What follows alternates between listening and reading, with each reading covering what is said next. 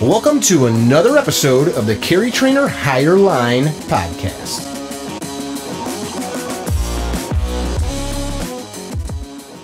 Hey guys, welcome to another episode of the Higher Line podcast. We've got a very interesting guest today. Actually, I may not be doing this if it wasn't for the work of the guy we have on today, Michael Bane.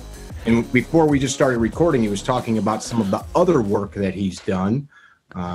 You've been writing about music, travel, and the outdoors, guns, and icons like Hank Williams Jr. Did you also have something to do with a Willie Nelson autobiography? I did. On a biography of Willie. I was desperately in need of money, and a company came to me and said, "Can you write about Willie?" And I called Willie, and Willie said, "Yeah, sure. I'm happy to do it." And he goes, "Where do you think it's important to interview me?" And I said, "At your house in Maui?" And he goes, "Right." So he literally called up the publisher and said, "I'm willing to talk to Mr. Bane, but it has to be at my house in Maui." And I'm like, "Thanks, brother." Nice. Can I tell you a quick Willie Nelson story? Of course. Just quick. I'm in New York City. I'm a rock critic. I'm the editor of Country Music Magazine. I know the four most important words in the English language, which are "I'm with the band." But we can't get access to rock acts anymore because they're starting to figure this out. So I went to North Carolina, 76, 75, knocked on the door of Willie Nelson's bus, and he opens the door, and I'm standing there, and I said, "Hi, I'm a rock critic from New York, and I'd like to go on the road with you." And he goes, "Huh, you got a bag?" I said, "Yeah, sure." So me and Willie Nelson, Tommy Lee Jones, and Chris Christopherson did the state fair circuit across the South. Awesome. And the thing is once you're on the bus, you must be somebody because you're on the bus. But one night, the road manager goes, I don't suppose, Bane, if I said the words 1911, that you would know what I was talking about? I said, "Well, as it happens, I do." He goes, "Prove it." Opens his briefcase, 1911 A1. I empty it, take it apart, put it back together, set it down, and he goes, "Son of a gun. Load that sucker up and let's go get the gate." And so my job was to stuff a gun in my pants and come back with a grocery sack of cash. Nice. Those were old days, and it was all rock and roll, and I think the statute of limitations has run out. Awesome. That's hilarious. So most people, I would say my age and younger, I was born in the late 70s, the era you're talking about, would know you from the Outdoor Channel shows, right? Yep. And that's before that, I always wanted to write. I mean, I was kind of born to write, and I went to New York City as a writer. And of course, during the time I went to New York City, it was rock and roll times. It was all CBGBs and 4 a.m. second shows, all those kind of happy things. And I fell in with really, really great music writers, legendary Nicky Tasha's, Lester Bangs, maybe the greatest music critic that's ever lived. And these guys sort of towed me along. My first week in New York City, I was staying with my friend John Morthland, who had been the editor of Cream magazine, did the first interview with Mick Jagger for Rolling Stone. And I was camped out on his couch, and one day he says, "We're going to a second show to see, somebody you never heard of, Elvis Costello." And I'm like, "Cool." So we go see Elvis Costello. It's the middle of the night, 3 or 4 o'clock in the morning, and Lester shows up, and Lester goes, "Who the hell are you?" And John goes, "He's Michael. He's with us." And Lester goes, "Come with me." We go to a Lower East Side bar, and it's a dive would be kind. There were people dancing on the bars, all sorts of weird things going on. And Lester walked in, and people started applauding because Lester by then was a star. And there was one other music critic guy who was actually passed out on the bar, and his head is in the bar in a pool of beer. And Lester grabs him by his hair and pulls his head up, throws a beer in his face. The guy looks at Lester and says, "Someday a real rain's going to come and wash this scum off the streets." And that was kind of my introduction to New York music, rock and roll. And we all kept going until it became obvious that it would kill all of us if we stayed. Too much fun. Yeah, way too much fun. But I did that, and it's as a writer, I moved out. After Lester's death, a lot of us scattered out of New York, and I was just sitting in my house in Florida, and I got a call from one of my old music editors, and he goes, "I got an assignment, dude. If you want to take it." And I said, at this point, I would take an assignment writing a dog food commercial, man. I'm kind of out of money. And he goes, I need you to go to Texas and interview some old broad. I said, do you have an old broad in mind, or can I just pick one off the street? I mean, what's the deal? And he goes, some old philosopher broad named Ayn Rand. I said, no way. You're asking me to interview Ayn Rand, the foremost philosopher of my generation? He goes, so you heard of the old broad? I said, yeah, I read the books. So I went to Texas. And it's Ayn Rand, not too long before she died. But I go in this room, there's a folding chair and a high stool. And I sit in the folding chair, and Miss Rand comes in. She's small, and she gets on this high stool, and she's looking down at me, and I got 2 tape recorders and notebook, all that happy stuff. And I'm ready. She goes, I'm ready. And so I asked her a question, and she didn't answer. She sat there for a minute, and she goes, that's not good enough, young man. Try again. And I'm like, I'm going to die here. But I ended up having like a 4-hour conversation with Ayn Rand. In a far-ranging. Were your questions, were they too cliche for her? Did she want something a little more deep and meaningful? Yes. Yeah. You start out with what amounts to newspaper questions. So how did you get to be a writer? What first started you thinking about that? I didn't want to get a real job. It was you asking her. I asked her. She said that there were things she had to say, and that those things were important, and that the way to reach popular culture, the only way she knew to reach popular culture, was through her fiction. And she's right. She's right. And then we ended up talking a lot about greed, because I think that's a misunderstood part of Randism. I guess you would call it like, what was her line? If you don't have any self-love, you can't understand love with another person. I agree with that. And that is absolutely true. And the same thing is that if you are striving for yourself, and that in turn drives the public good, that's great. Mm-hmm. If you're striving for yourself against the public, well, that's not very good. If you're doing something altruistic, you're Satan. Anybody who says they're doing it for your own good, or you're doing it for the culture, you're doing it for society, you're not really doing it for any of those things. It's an act of self-aggrandizement.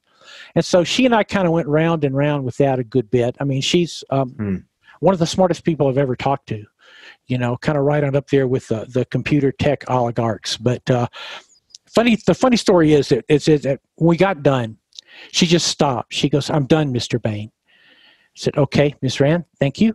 And she gets off her stool, and she heads down the hallway. She gets all the way to the end of the hallway. She comes back, turns around, comes back, gets right in my face. And she goes, Mr. Bane, young man, you have one thing to do with your life, one single thing to do with your life. See clearly. See clearly. That's the only thing you have to do with your life. Thank you and goodbye. And I consider that the best single piece of advice I ever got. She's correct. See clearly. I like it. I like it. But that ran. I did a bunch of stuff. Chicago Tribune News Syndicate brought me in at the beginning of the computer revolution.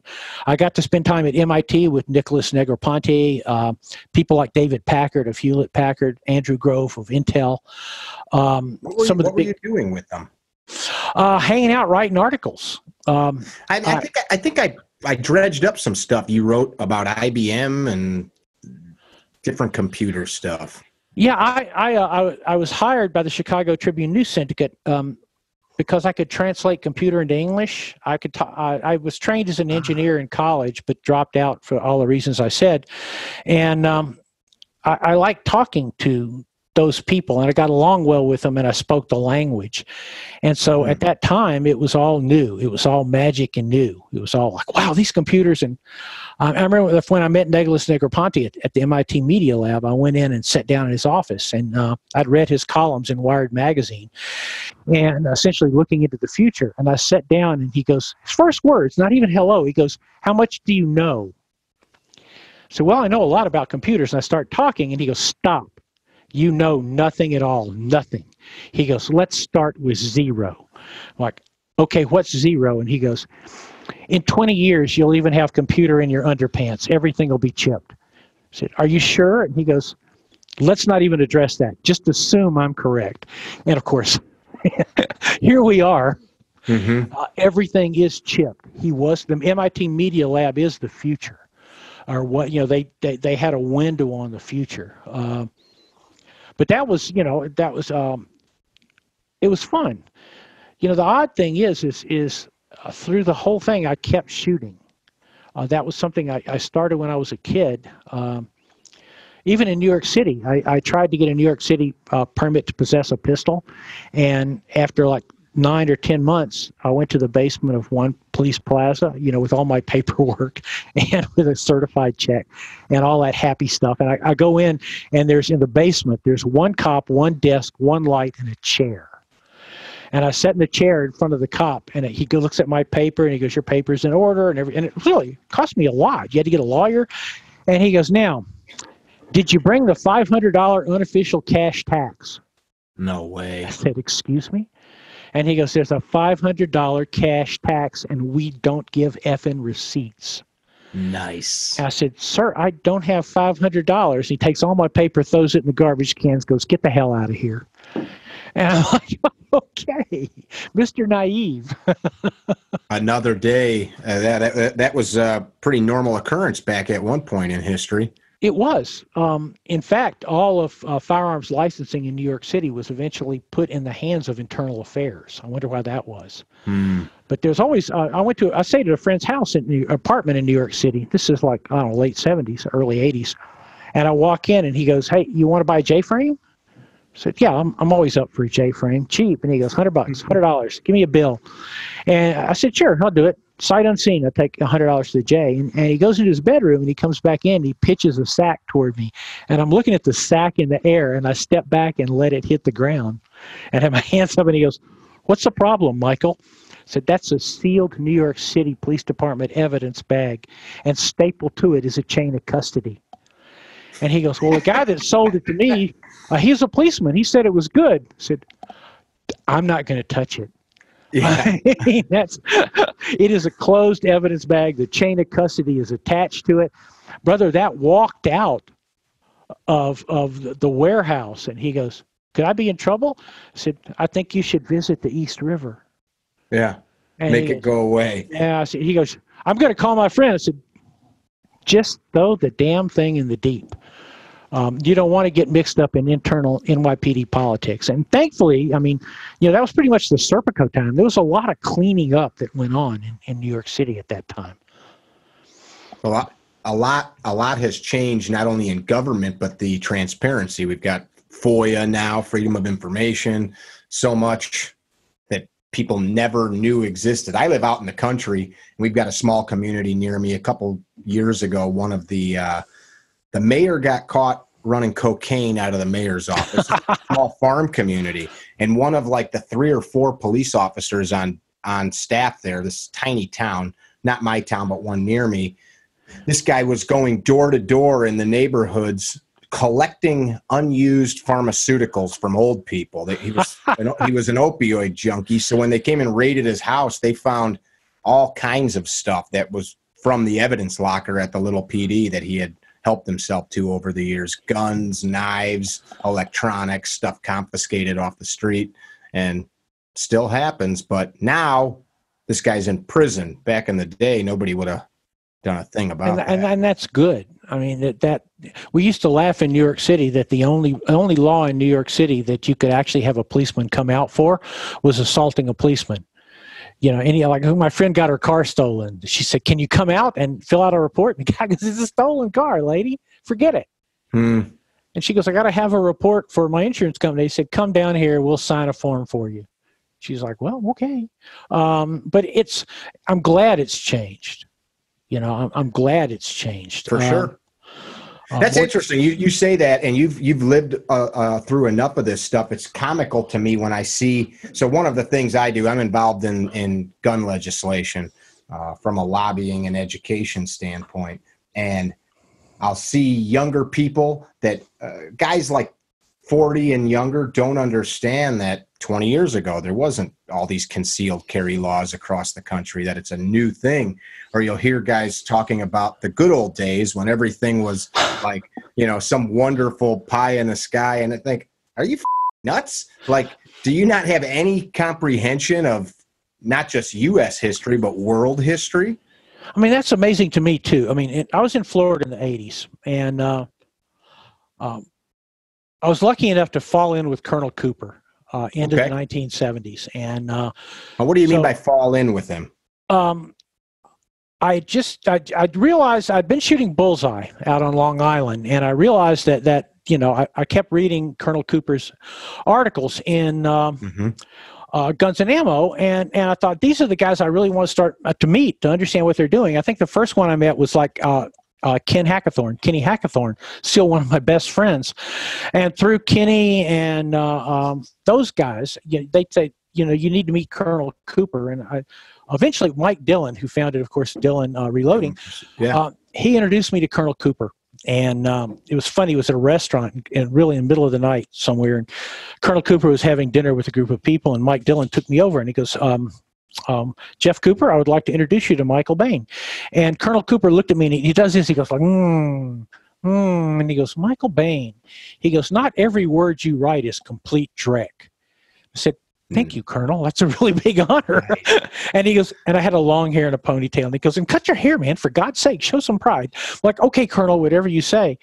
But I started to begin following those guys and got kind of sucked into what I think of as a USPSA vortex. I was one of the people at the first meeting that founded USPSA, the American arm of IPSC. That meeting was held at the Dollhouse in Orlando. And the Dollhouse is exactly what you might think it was. We were, as a group, so poor, the strippers bought us beer. But nice. we sat in there for like 8 or 10 hours with yellow pads, and we essentially created USPSA. This is roughly how it's going to work. And, oh, yeah, we're going to create standardized training for range officers, and we're going to standardize everything. That was all. How many guys were in that meeting? I think 7. Myself, Dave Arnold from Virginia, who's gone now, Tommy Campbell, who was in research and development at Smith & Wesson, Walt Roush, the late Walt Roush, former Secret Service, Philadelphia Felony Squad, tough Private Dick on the docks of Philadelphia, one of the toughest man I've ever met, and a man who became my mentor. Jake Jatras, who was editor of a publication called Combat Shooters Report, and a guy named Dave Chirillo, who would Dave Chirillo thought up the idea of the National Range Officer Institute. Cool. He said, if we created a school and we trained everybody the same, then think of it, you go to a match in Florida and a match in California and a match overseas, and it's the same rules, same standards, same targets, same. And at that time, there was nothing like that, nothing. Yeah. And we all thought it was pretty much a pipe dream. And the amazing thing to me is it got pulled off over the years. It worked. But this, ongoing from there, we were shooting competition, and that was the first time any of us had really used holsters, because there was no concealed carry. Right. It was against the law. You couldn't do it. I remember carrying a gun occasionally when I was a kid in the woods, and it was like, ooh, we're in the woods with a gun. But when we started that battle in Florida, where we said, okay, well, now we're going to go to the state and we're going to get concealed carry, we're all like, that's never going to happen.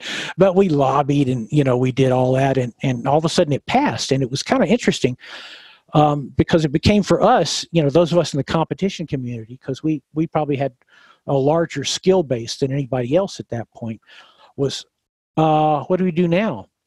So I worked with one other guy, a friend of mine that I shot with, and we created the first Florida acceptable course in concealed carry. And, now I look back on that, and that's amazing. That was like, what, 86, mid-'80s? Or I forget that when that battle actually took place, but it was something we talked about. We would compete, and we would go to compete. We'd put on a holster. We'd put the gun in the holster, and then we would very carefully have to take the gun out of the holster, pack everything up when we left. And we would talk about, like, well, this is nonsense, But a lot of younger people don't realize that what a huge success that battle was, the concealed carry battle. I look at those kinds of stories, the concealed carry battle. Like, we were the last state here in Illinois to finally pass a law. We had great cases like McDonald versus City of Chicago, the Supreme Court battle that came out of our state here. But like what you're talking about, or even the USPSA, it's very much like what happened in the 1770s in the America with the colonies. A small group of people got together. Starting USPSA is not the same as declaring freedom from Britain, but it's a group of people putting their mind together to achieve a common goal. And most people at the time think you're nuts, whatever. But then the fruit of all that labor eventually is ripe and ready to do something. It's cool. I remember state legislatures saying to me, asking me, like, you're not saying that you really want to carry a gun all the time. Like, yeah, kind of that is what we're saying. And they would look at us and go like, why? What are you afraid of? I'm like, I'm not afraid of anything. I also own a fire extinguisher. Doesn't mean I'm afraid of fire. And they would go, but a gun all the time. And yeah. And it was breaking through a wall of them. Like, how could you guys want to do that? Or especially the women. They say to women, you know, who it was such a societal norm that a gun was not something you carried. Yeah, it's something that was involved in law enforcement and military and weird guys who shot stuff. You know, and most people, and maybe still, when people think of competition, they see a bullseye and they see Brian Zinn standing there perfectly formed, shooting perfect little groups. But it was a fight. And the interesting thing is we kind of went from there to police training. Because a lot of the guys we shot with were law enforcement, and at that point they were still using what you think of as the old FBI qualifier course. You know, stand there and shoot at target, and so some of the law enforcement guys who we shot with said, "We need you to come work with us in terms of revamping law enforcement training," and we did. I mean, essentially we would go and demo and say, "This is what we're doing. This is what you're doing. Look at that. Look at us. Look at you." Right. This what is, do you think better. And I did one. I worked as a range master for one of the big departments in Florida. And my friend called me up and he goes, "I need you to come in and be range master for 2 days." I said, "What for?" And he goes, "We're qualifying everybody." I said, wait a minute. This is the first time you're qualifying them on a run and gun course rather than a straight up target shooting. He goes, "Yeah." I said, "Why do you want me as range master?" He goes, "Because you're going to flunk people out. And when you flunk them out, they're off the street."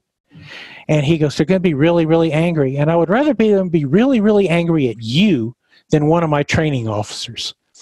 And I remember the first detective I ran, a little J-frame, and I said, explain the whole thing. When the buzzer starts, it's just kind of like an IPSC course. You're going to move downrange. You're going to engage these targets as they become visible.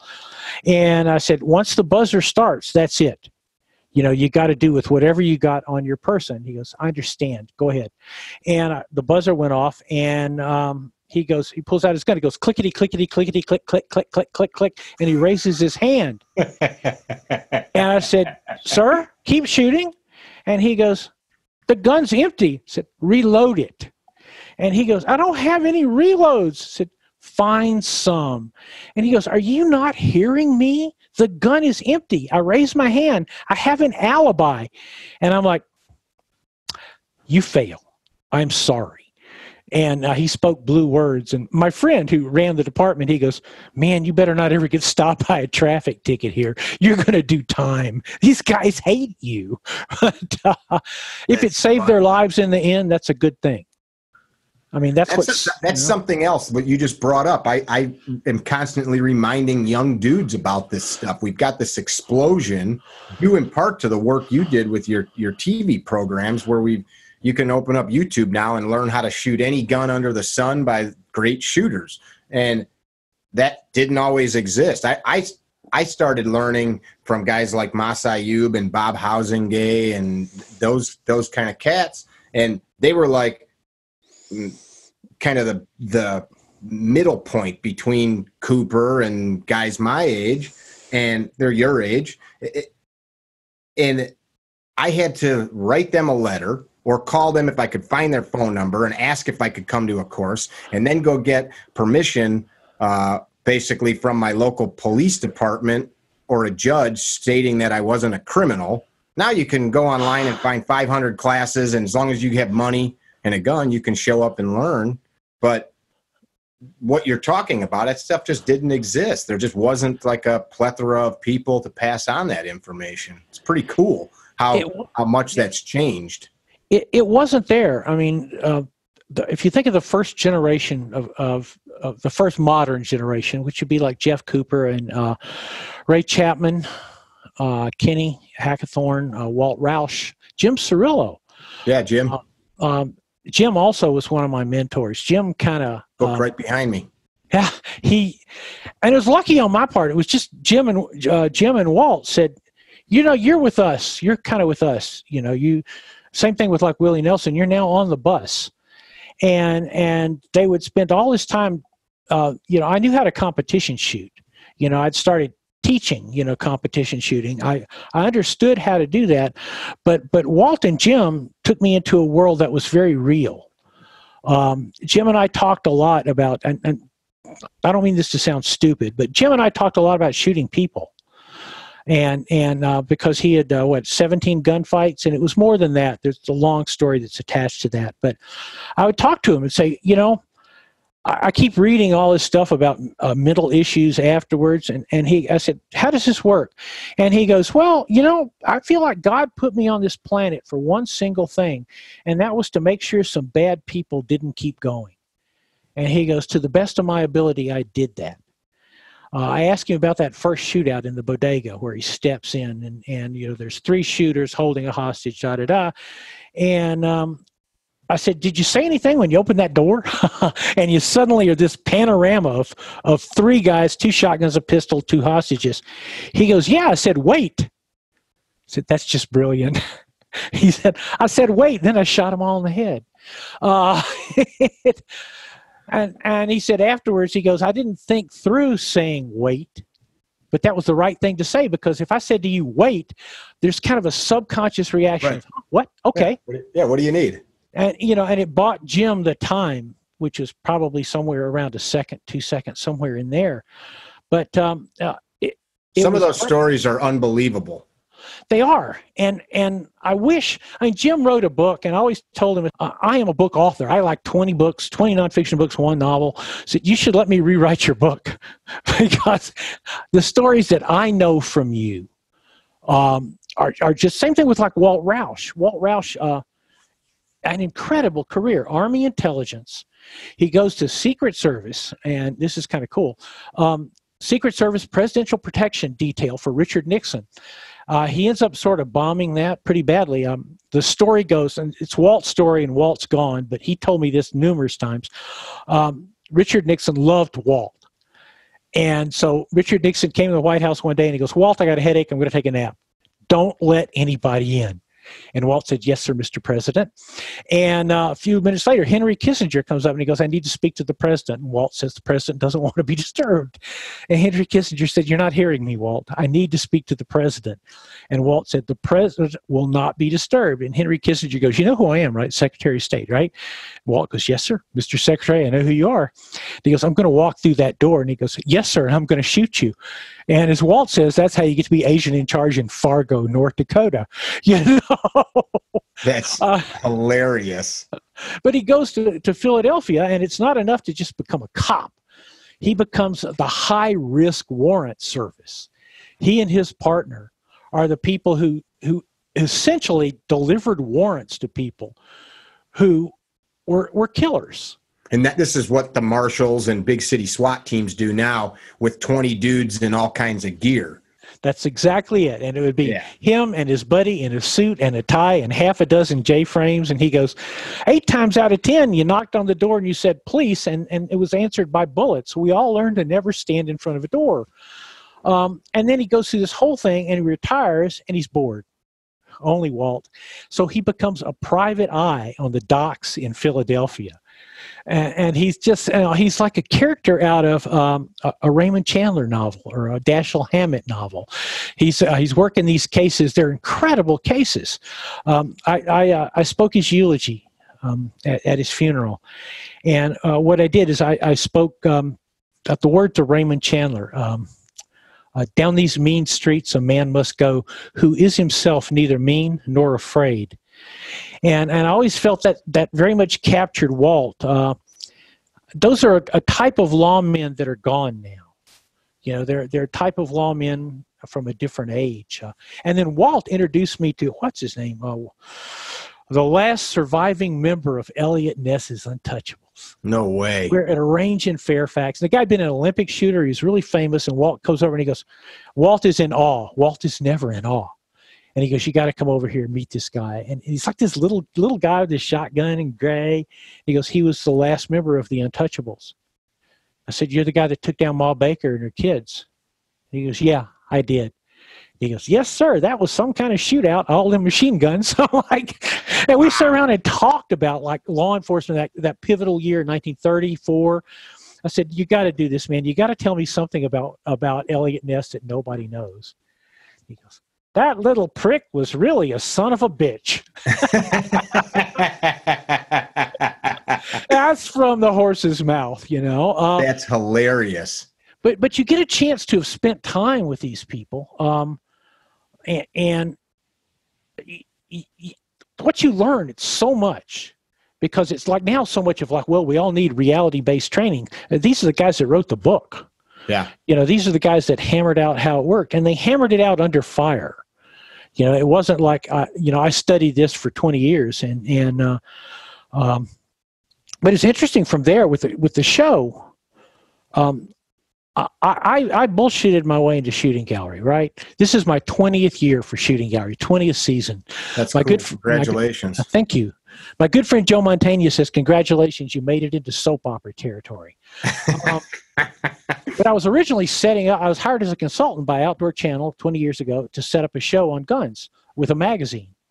That we remain nameless.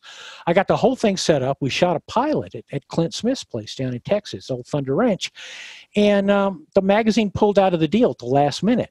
And the owners of the Outdoor Channel then said, we're not going to do this show. It's Friday afternoon. I'm standing in the office. I said, listen, guys, give me until Monday morning and I will bring you a gun show. And the president of the Outdoor Channel was a really great guy. He goes, really? He goes, Michael, just a question. I said, sure. He goes, do you have any idea how television programs get made? I said, no, man, for all I know, gnomes make them. And he starts laughing, and he goes, so this show of yours, you know, who's going to host it? And he goes, I am. And he goes, you ever hosted anything in your life? I said, no. And he goes, nobody from L.A. would say that. I said, dude, I'm not from L.A. And so I came in Monday morning. I had the duck logo. I had the whole Shooting Gallery idea. We travel around the world. We just cover whatever caught my attention. And I get done. The presidents and the vice presidents stand up, and they start applauding. And they go, man, you give great presentation. You just give wicked good presentations. And he goes, you don't have a clue as to what you're doing, do you? I said, not a clue. And he goes, you have 4 shows. Go hang yourself. And that was 20 years ago. 20 years ago, 20 seasons ago. How many episodes in 20 seasons? I've done, was it 13 a year? Season 9, I'm filming season 20, so 19 times 13. Okay. Plus special episodes. Plus, I did 13 years of The Best Defense, 13 episodes. So you're talking like 260 episodes, yeah, give or take, of just that one show. Yep. And, you know, how cool is that? I thought if I got one season where somebody paid me to shoot guns, that would be the scam of my life. I mean, forget this rock critic crap. You know, this was a lot cooler. That's awesome. And because I didn't, and there's a strength in... There's a strength in ignorance, which sounds stupid. I did a book on high-risk sports called Over the Edge, and it's the book that kind of tripped off the whole high-risk sports thing. Is this the book that's about you getting up off the couch and going and starting to do adventure sports, kayaking, and all that kind of stuff? Yep. I've been in Florida. I was in Florida, and I was mostly working for the Tribune News Syndicate, and I was doing really well. I was teaching windsurfing at the time because I was bored, and there was a 60-mile-an-hour day, and I went out on the 60-mile-an-hour day, and lucky to survive. You know, my hands are all bloody and everything, and I was so excited, adrenaline pumped up. I took all my friends out for pizza, and we drank a little. And so somewhere around closing time, when they had to call taxis for us, somebody said, you know, Michael, you should make a list of shit that can kill you. So what a great idea. I mean, you know, enough beer. That sounds just brilliant. So we did 13 things, the shit that can kill you list. And we get done, and everybody's like, so what are you going to do with the list, dude? It's on a cocktail napkin. Said, I'm going to do all 13 things and write a book about it. And everybody laughs and you know, they joke and everything. And they go, the punchline is like 7 years, all the money I had in the world, and one marriage later, I finished. And what was on the list? Some easy stuff, rock climbing, some stuff that bordered on psychotic, cave diving, deep diving. At the time I read that the old Mammoth Mountain Kamikaze Downhill Mountain Bike Race was the most dangerous athletic event in America. So I put that on there. So you did that bike race? Yeah, it was the first scary thing I did, and I did it on a mountain bike I bought out of the classified ads in the Tampa Tribune, which, as you know, is a very mountainous region. Yeah.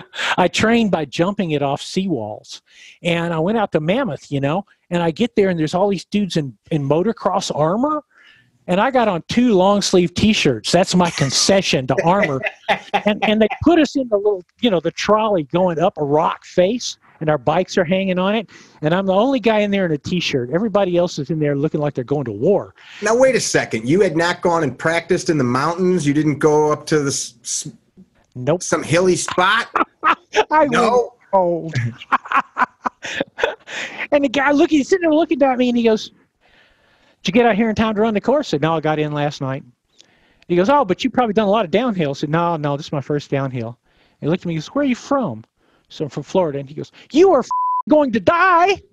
He goes, "What are you thinking?" I said, "Apparently I'm not thinking at all." And he goes, "The first turn is an off-camber turn."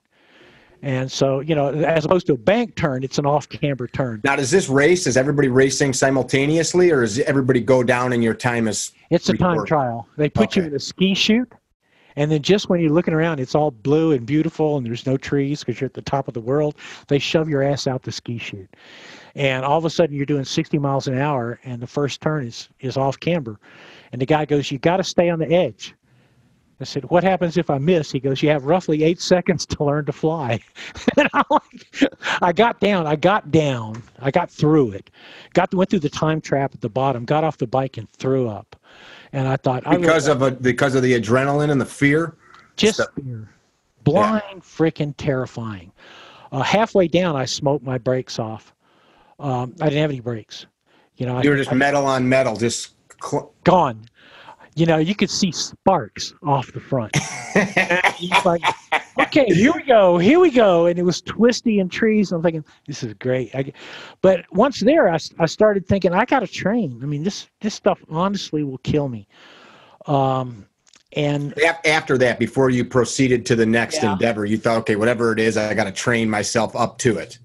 So I started, you know, I was getting in better and better shape, and I started doing a little short, you know, stuff. And I decided one of the things on the list was the Alcatraz triathlon, where they take you out to Alcatraz and dump you out in the water, and you swim in and do the rest of the triathlon. And I couldn't swim. I'm an adult afraid of water. Wow. So I thought, that's the next one I'll do. So I hired a coach. I hired an 8-year-old, a guy who trains 8 to 10-year-olds. And he came out to the pool, and he goes like, "Where's the little man?" I said, "I'm the little man." And he goes, what? I said, how old were you at this point? Gosh, that was like, I was in my 40s, so clearly old enough to know better. I said, "I'm afraid of water." And he goes, "Get in the pool, show me your stroke." And I got in the pool, and he goes, "Go to the deep end." I get to the deep end, I'm like flailing like a dog. And he goes, "Good Lord, you can't swim." I said, "No, I can't." And he goes, "I can teach you to swim." And I said, "I'm going to do an event in 6 weeks." And he goes, "Well, that's reasonable. What kind of event?" I said, "The Alcatraz Triathlon." And he goes, How long is that swim? 1.25 miles. Okay. Through really cold water too, right? Bitter in the 40s when I did it the first time. The current is brutal. The fog comes in and you can't see. I learned to swim, and I went out to San Fran, and I wanted to do a training swim out there, and I had a wetsuit, and I swam out of the aquatic basin, which is down, you know, right in the heart of San Francisco, and swam out into the open ocean, and the fog closed in. And I thought, this is great.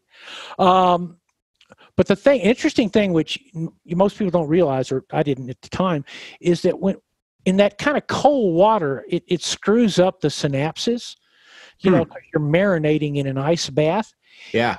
And what it feels like is as the cold gets to you, it feels like something is bumping you on the bottom, which is really bad when you're in the ocean off San Francisco. Yeah. And you're thinking like, I'm going to die. You're out there flailing like it's a white, it's a white, it's a white. I'm going to die. Yeah. You know, you finally get, I was just destroyed. I finally got back in. I was just horrible. And this is like this is like everything is stupid in my life. Carrying my wetsuit. I'm soaking wet. I'm hiking down through, you know, around the Embarcadero in San Francisco. And there's this weird old hippie guy on the sidewalk turning cards, doing fortunes.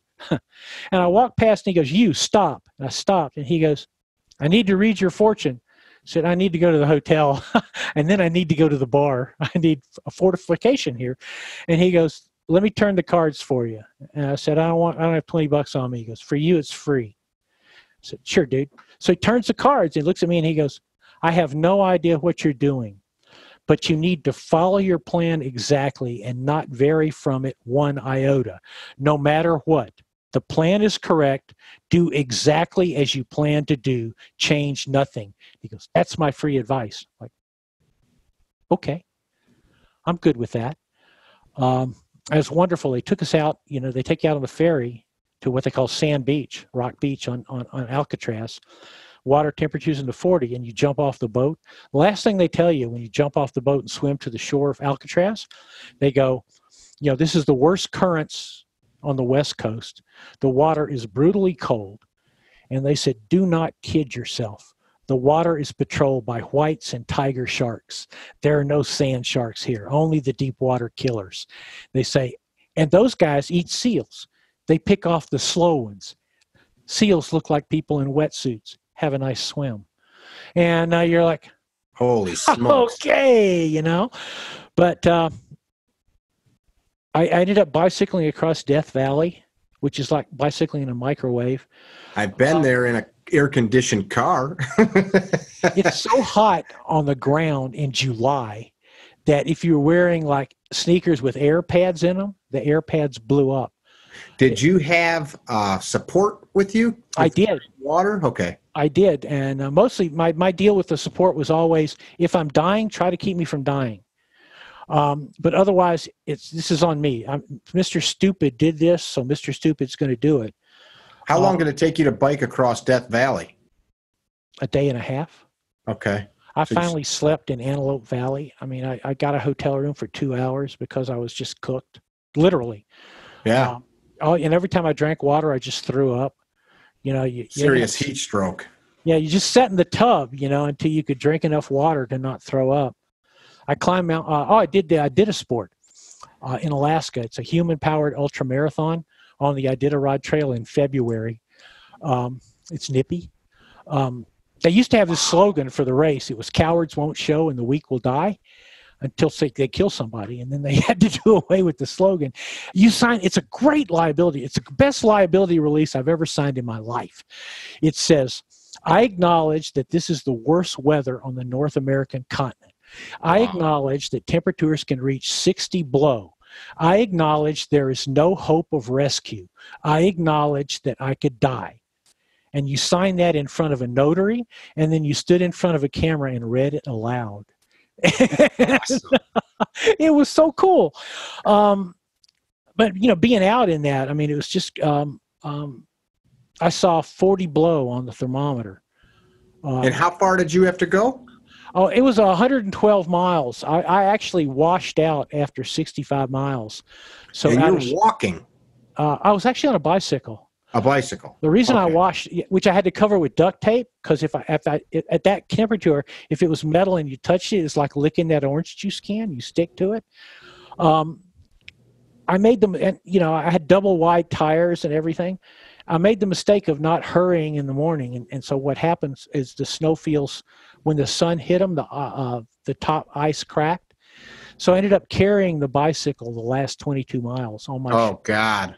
And post-holing through, and I did that. I climbed Mount McKinley, which was, to me, I mean... that's a big achievement. And I didn't get to the summit. I got I got to the balcony camp, which is 1 mile from the summit. By the time I got to the balcony camp, I was coughing up blood. And what's the elevation at that camp? 18? 19.5. 19, okay. Yeah, so you're at 19 at that point, and you can see the summit, and it's a razor edge ridge. And this little stupid voice in my head, the voice in my head goes, you can make the walk to it, but you can't get back.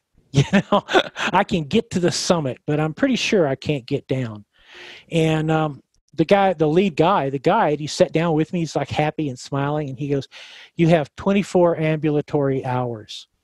The ethics of the mountain says it's totally your choice. If you want me to guide you to the summit, I'll guide you to the summit, but you're not coming down. You can't make it. So, wow. Okay, and plus your brain's soup at that altitude. Every thought is like you're trying to shove something through mud, and you're thinking, do I want to live or do I want to die here? It's odd. And I finally said, I'm going down. And he goes, good. He goes, right choice. But I took 3 weeks up and 1 24-hour hike down. The most important thing to me, the thing that defined everything I did at that point is we were moving from Camp 4 to Camp 5. And it's a crevasse field. So we're roped, and essentially the end of the world is on either side of us, right? And we walked this crevasse field, and the guide said, he goes, we had ice axes. He goes, I don't think the axes will hold. If anybody goes off this foot-wide trail, we're all going. We're going to take the ride. And we were all pulling 100-pound carts. We only had one cart that wasn't hardwired, that didn't have aluminum stays. It was just on rope. And he goes, who'll take this? This is the dangerous one. I said, I'll take it. I'll take it. Said, I need to be the last man on the rope. I'll take the cart. And the whole time I'm walking, the cart is swinging like a pendulum down in the abyss. I'd take a step and it would swing, and I'd take a step and it would swing. And the fog closed in, the clouds closed in. You couldn't see anything. I'm pretty sure that part of me will be on that trail for the rest of my life. You get through it, and then you have to do it 3 more times, because you go up once, dump stuff, go back, pick up stuff, move camp. But we finally had this camp, and it was great, and a storm came in, and we were trapped for a day. 6 feet of snow. We had my climbing partner and I had to alternate going outside and digging out the tent vents so he wouldn't suffocate. And we get up there, it's beautiful, sunny, and there's all this snow, and we start, just before we start up, our guide says we lost 2. In one of the other teams, we lost 2. And I said, okay, we lost 2. You got to pay attention here. And so we start up across another crevasse field. It wasn't quite as narrow, but it was still a crevasse field. So you didn't have any place to go. And I'm looking up, and the ridge line, which is now loaded with snow, the ridge line let go. And it was the sound of the end of the world. It was booming thunder, and all you could see is a mountain coming apart. The entire top part of the ridge line. You saw the crack run along the bottom, and man, people start screaming and stuff and shit. They're throwing themselves on the ground. People threw themselves down and started praying.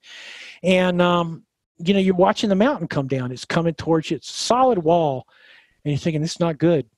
And the guy next to me starts laughing. And I think, and he and I are roped together. And he starts laughing. I look over at him. I said, what's funny? And he goes, well, it all comes down to this, doesn't it? He goes, life is now boiled down to a simple equation. I said, and that is? And over the roar, he goes, whether you face it or you turn away. That's it. Is that real? Did you come up with that to have like a lovely quip to tell people all he really said that? I dig it. He said that to me, and I started crying. There's tears rolling down my face because no one wants to die. But here's this guy who's an oil man. He spent a lot of time in the Middle East, and we're sitting there watching. And he goes, "Inshallah." I said, "Well, yeah, inshallah. Here we go." And it burned itself out. It was like magic. Here, imagine a building coming towards you, and then like a cartoon, the building goes, dunka, dunka, dunka, dunka, dunka, dunka, dunka, and then all of a sudden you're hit and knocked down by a wave of wind and grit. Wow. And the guy gets up and he goes, what'd I tell you? Inshallah. That's awesome. And all these other guys are looking at us like, maybe we shouldn't have fallen down and screamed. But I mean, you know, what the hell? You do it, yeah. But I mean, there's lessons that I mean, the hardest thing was cave diving, because that's just batshit crazy. Where did you go, to Mexico? No, I learned in the cave systems in Florida. Okay. My primary instructor was a guy named John Olowski, who is now the instructor of instructors of instructors. He's the certifier. And, yeah, the first thing he says is, he goes, this course is designed to flunk you out. He goes, if we can break you, we'll break you. Because you can't be there if you break. I mean, you can't be in there if you rattle. And the first thing they do, they take you in this tunnel, and this is also true. And he shows you these scratch marks in the rock, and you come out, and I said, all right, what was that? And he goes, that was a woman ending her life. She goes, her husband left her because he decided it would be easier to get a new wife than a new life. And so basically she burned out her oxygen trying to claw her way out of a cave that she'd lost the rope to. You know, you have a line, you lay line.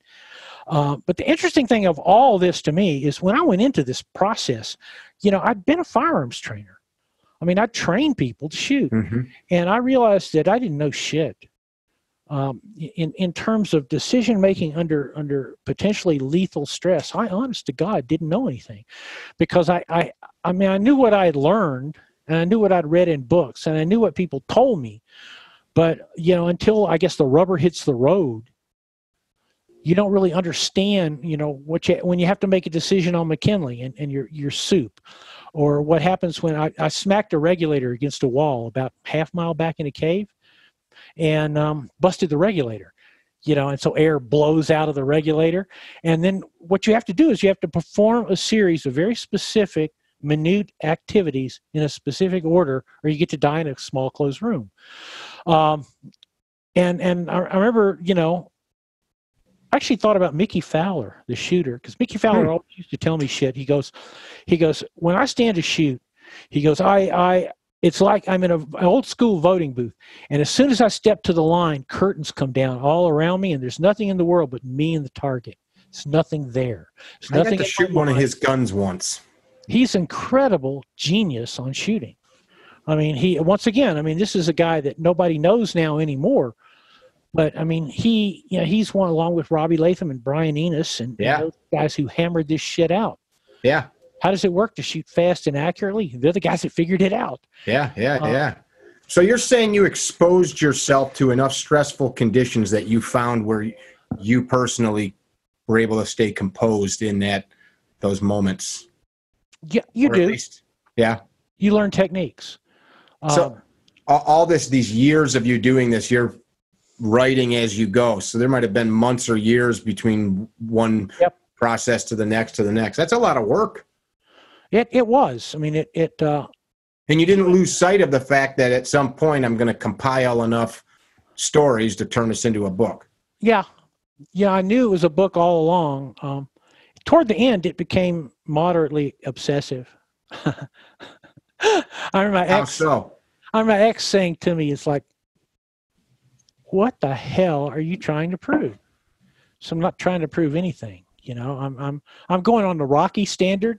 I don't want to win. I just want to be standing at the last bell. And she's like, there's no point to this. You're spending every bit of money you have. I mostly work for Men's Journal. Magazines were paying me a lot of money to do this stuff. And she goes, you're pissing the money away. I mean, they give you money and you schedule your next trip. You know, you're going out here to do this. You're going out here. You were living. I was living. Yeah. And she's like, this is nuts. I said, well, this is what I'm going to do. I mean, you know, at this point. This was your ex that was saying this to you? Yeah. Yeah. Yeah. But I'd met another person, you know, and we moved out to Colorado together, and she'd climbed big mountains. She was on Mount Elbrus in Soviet Georgia when the USSR fell. Wow. That's the highest peak in Europe. And wow. So when she went up, it was the USSR, and when she came down, it was Russia. And she did what I would have done. She immediately bought a train ticket to Moscow because she wanted to see the tanks in the street. So she bartered off American dollars for Russian military medals. So I knew this woman and I were kind of simpatico because I mean, that's what I would do. What the heck? That sounds great. But it's interesting. I mean, stress is an interesting thing, and it's It's one of the reasons I'm a huge fan, as you know this, I'm a huge proponent of competition. I mean, competition is fake stress, but your body doesn't know that. I mean, your brain doesn't have any idea that it's fake. It's like, cowpox inoculations against smallpox. Yeah. You're getting an inoculation against stress, because I believe, and some people agree with me. I've spent a lot of time with some of the guys in the collective and a lot of other trainers, and I absolutely unconditionally believe that the difference between living and dying is lag time, the time between the stimulus and when you actually have a response. Mm-hmm. And there's a quarter second, 0.22 second built into that, because it takes 0.22 seconds for the information to go from, ear to there to there to here. I mean, You can't, I've worked with a couple of the top fast draw guys in the world, and these guys are like reptiles. Yeah. I mean, you flash a light, you sound the buzzer, bang. But when you set the clock up, a big digital clock, the interesting thing is light goes off, buzzer goes off, and nothing happens for 22 seconds. Nothing. There's not one movement. And then all of a sudden they're moving at light speed, at warp speed. You can't beat that. It's in the wiring. Yeah. So the longer you have between stimulus and response, the longer time you're in the kill zone. The longer time you're hanging. Ron Avery, he called it bloodless combat. Yeah. Yeah. And I knew Ron, a great instructor in his own right. Yeah. And he's right. I mean, if you can train yourself without dying, doesn't that seem like a big plus? Not to mention the point of the training is to not die, so that's kind of a good thing for your training not to kill you. Well, I always told people, I said, the point of all my training was that for the crime to happen to somebody else. I mean, the ideal situation is for you not to be there. Yeah. And that's what we focused on, of course, on the best defense for so many years. We'll show you how this stuff works. And if you see it happening, you know what? Leave. Yeah. If you're in the soup, we'll tell you and we always said, and I still say, I mean, I have every so often have private students, and I say, I can't guarantee that I get you home. Probably the same thing you say. I can teach you the best I can, and I can send you to the best people in the world, but in the end, it's on you. And if you malfunction, there's nothing I can do about that. I mean, I can show you the tricks that I use to not malfunction. Sure. I always learned to negotiate with my body, which I thought was always a good deal. And my head is I would always give myself, I believe the worst thing you can say in the world is I've conquered fear. That's stupid. You haven't conquered it. You've put it somewhere else. Worse, you've tamped it down. I was at gym one day in Boulder, Colorado. A guy comes in I knew marginally. He goes, "Hey, I'm taking the team to K2." I said, "Cool." I said, "Best of luck. Best of luck to you." And he goes, Yep, I'm going to conquer that bitch. I'm over fear." I said, Ooh. "I don't think you need to say that, brother." And he goes, "Why?" I said, "That's not something I need to hear." He lost himself, and worse, he lost his team. He lost like 2 out of 5 of his team, including one of the most famous climbers in the world. And I can't help but thinking, if he'd have had the respect that mountain deserves. Yeah.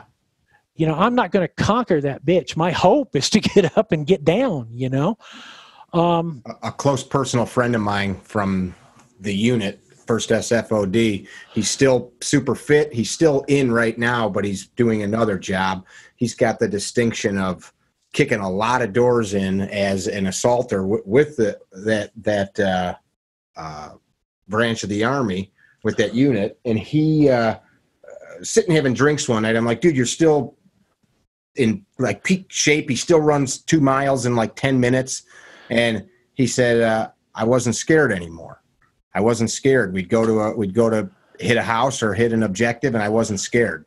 And he's got kids, and he's like, "That's when I knew I was done. I knew it was time to hang it up, when I no longer had any fear response to, we're going to blow shit up and kill people and get shot at." And I had, his words, I had no fear response. So he's like, "That's when I knew it was time for me to go away."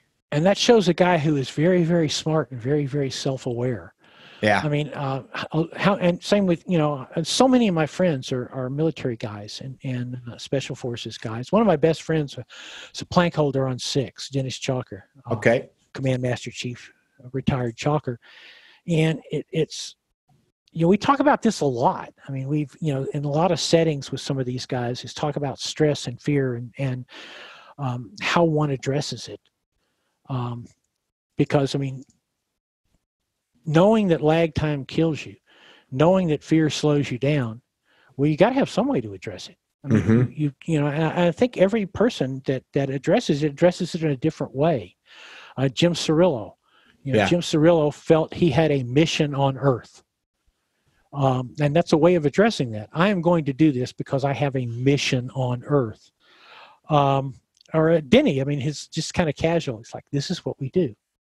Really simply, this is what we do. It's what we train to do, and we do that.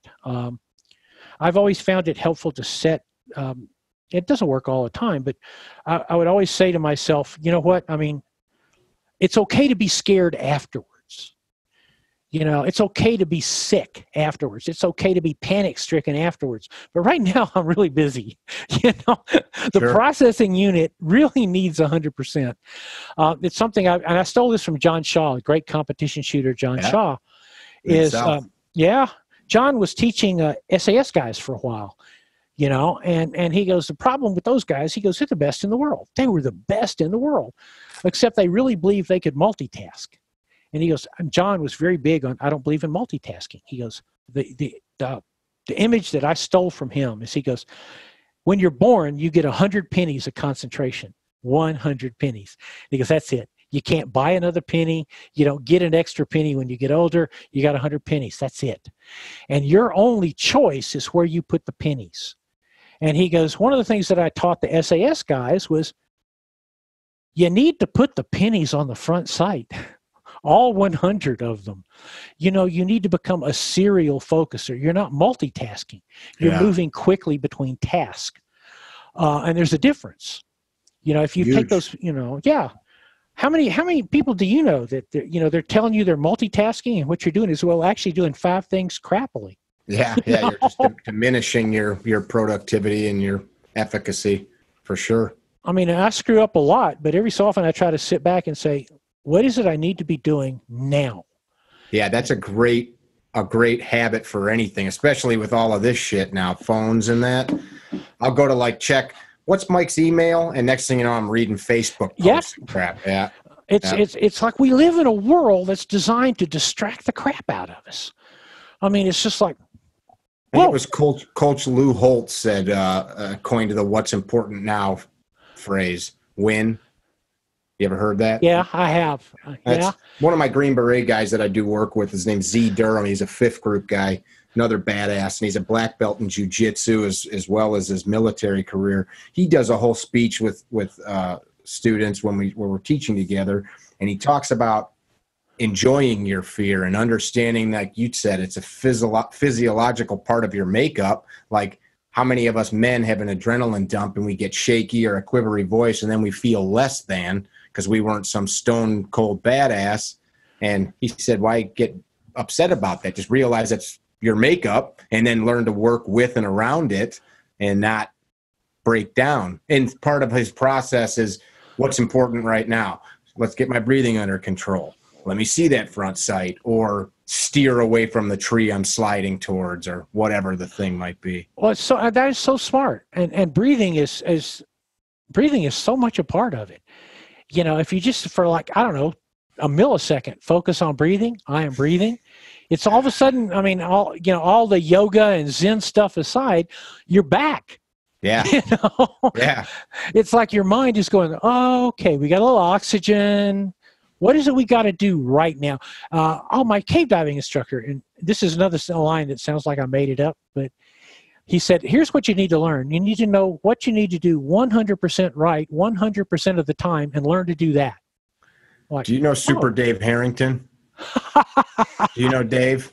Very, very well. And I love that sounds like one of Dave's isms. Dave says, and people that listen to this have heard me say it before, he says, do the right thing at the right time every time. Dave is one of the 3 most wonderful guys in the world. I can tell you this ridiculous story about at a match in Florida about 3 or 4 years ago. Me and Tom Yost, who shoots for SIG, and Super Dave driving. I know Tom. Yeah, we're driving to get a barbecue, and somebody cuts Dave off in traffic and shoots him a bird. It's got, and Dave's going like, fuck, I'll free you. Dave is like, whoa. And Tom's going like, listen, we don't all want to go to the sheriff's department. And he goes, well, they'll let me out. And he goes, not me. But Dave is, to me, just, I mean, I have an open invitation next time in Tampa to come by and let him play the guitar for me. Damn it. Yeah. You know? Play some AC/DC, you know? Yeah, man. He's just one of those great, great guys. And we're having dinner one night with my girlfriend in Yost, and Super Dave goes to a big story about had trouble getting, last time he came out of Switzerland, had trouble getting his machine guns out. And my girlfriend says, why'd you have machine guns in Switzerland? And Dave looks at me and he goes, tell her. I look over at her and say, he's one of those guys. And she goes, oh, yeah, okay. Well, yeah. He said, tell her. Yeah, tell her. He is, I mean, yeah, there's guys out there that, you know, that it's an honor and a privilege to know. Plus, it's just funny. Yeah. And Dave's there. Cecil Birch is there. Cecil Birch is ongoing hysteria. I mean, every time I see Cecil, you know, he's like, are you sure we're not brothers? I mean, you know, have we not known each other for like 40 or 50 years? I'm like, no. And he goes, that's odd. That's really odd. Even like somebody like Chuck Haggard, you know? Yeah. You get past this. I'm Chuck Haggard. Chuck Haggard's hysterical, you know? He's a sweet dude. It's funny nowadays that people toss around words like Jedi or Master or like these monikers they attach. Yeah. You know, my friend Mike he's a Jedi in the online TV shooting world, which you are. But guys say that. Right. There's dudes like Super Dave, like that is like he is the Jedi dude. Like one time I asked him something, we're training together, and I go, what do you think about this thing? I keep having this issue.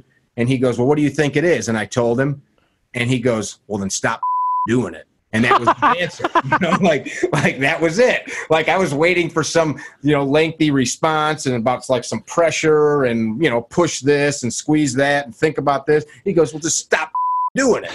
Like, oh, okay. Dave is a guy you can imagine on some swamp planet, you know, having you, I don't know, wax the car. I mean, whatever, doing that. I do. It's so funny. My friend Chalker, he was one time he was stateside. We were having dinner in Boulder, and we were eating at a restaurant that has an upstairs deck on the outside, and so it's Denny and his wife and me and my sweetie, and we're sitting there, and Denny's just come back from he's teaching Iraqi special forces or some such stupid shit, and he's going, oh man, this is really hysterical. I mean, we gave it a sniper fire. There was no sniper fire, and we couldn't find the sniper.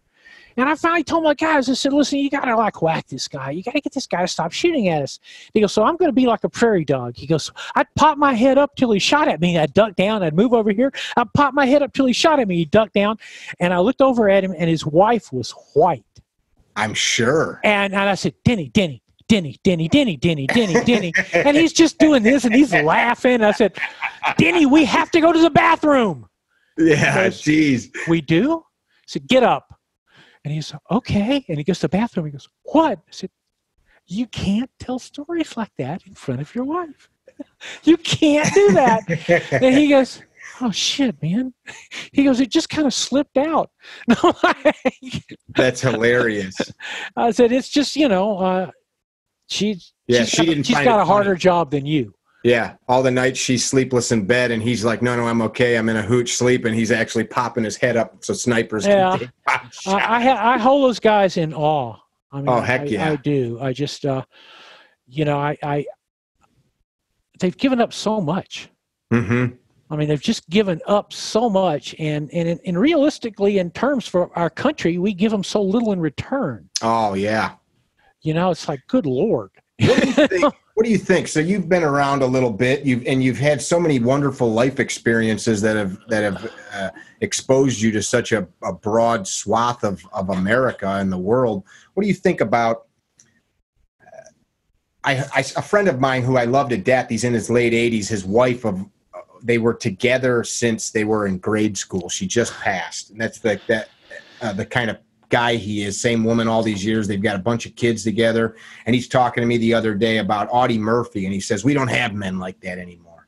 And I said, well, I disagree. Like I know lots of guys that I think are just as courageous as him, or just as much in love with the idea of America. What do you think about these conversations about, I hear constantly, especially from older people, it's different, it's worse, there's no patriotism anymore, or things like what's going on right now. Nike just took the shoe off their manufacturing list with the Betsy Ross flag. What's your comments on that stuff? It pisses me off. I mean, I'm like you. I know guys who are like Audie Murphy.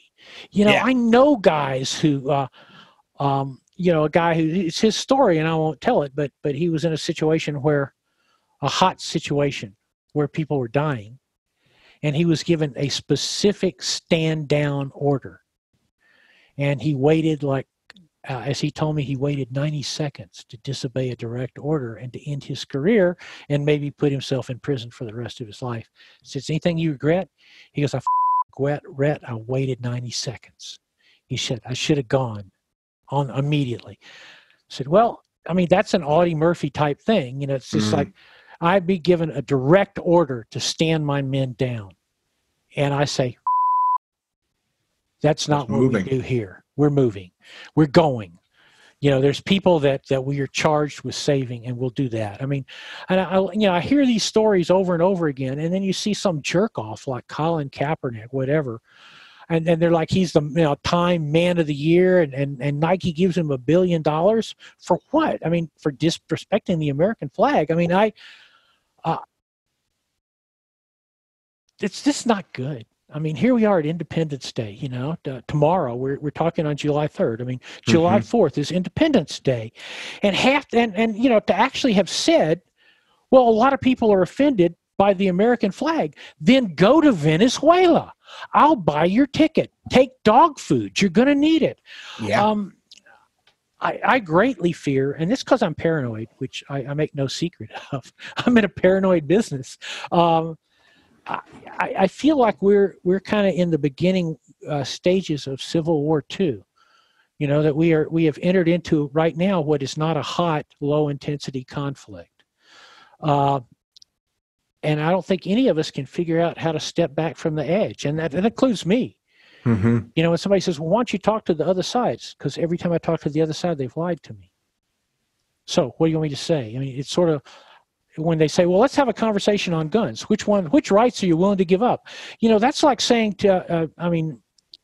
let's take another 100% polarized situation. Abortion, not that we're going to debate it or anything. Sure. Pro-choice, pro-life. And so, a pro-choice person says to a pro-life person, let's have a conversation. And the pro-life person says, you're asking me how many babies it's okay to kill. There isn't middle ground. Yeah. And I'm deathly afraid in the situation we found ourselves in right now, there isn't middle ground. It's gone.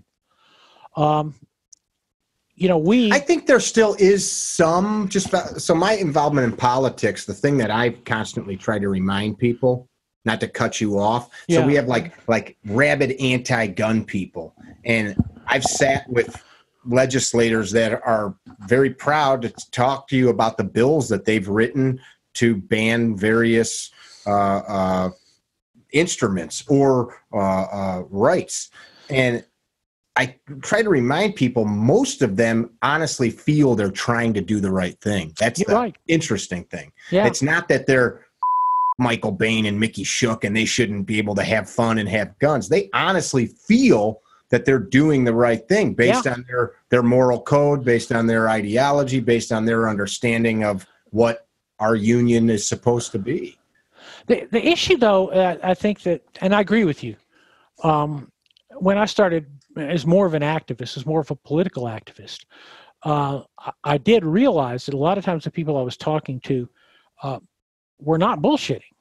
They felt it as a deep, committed cause.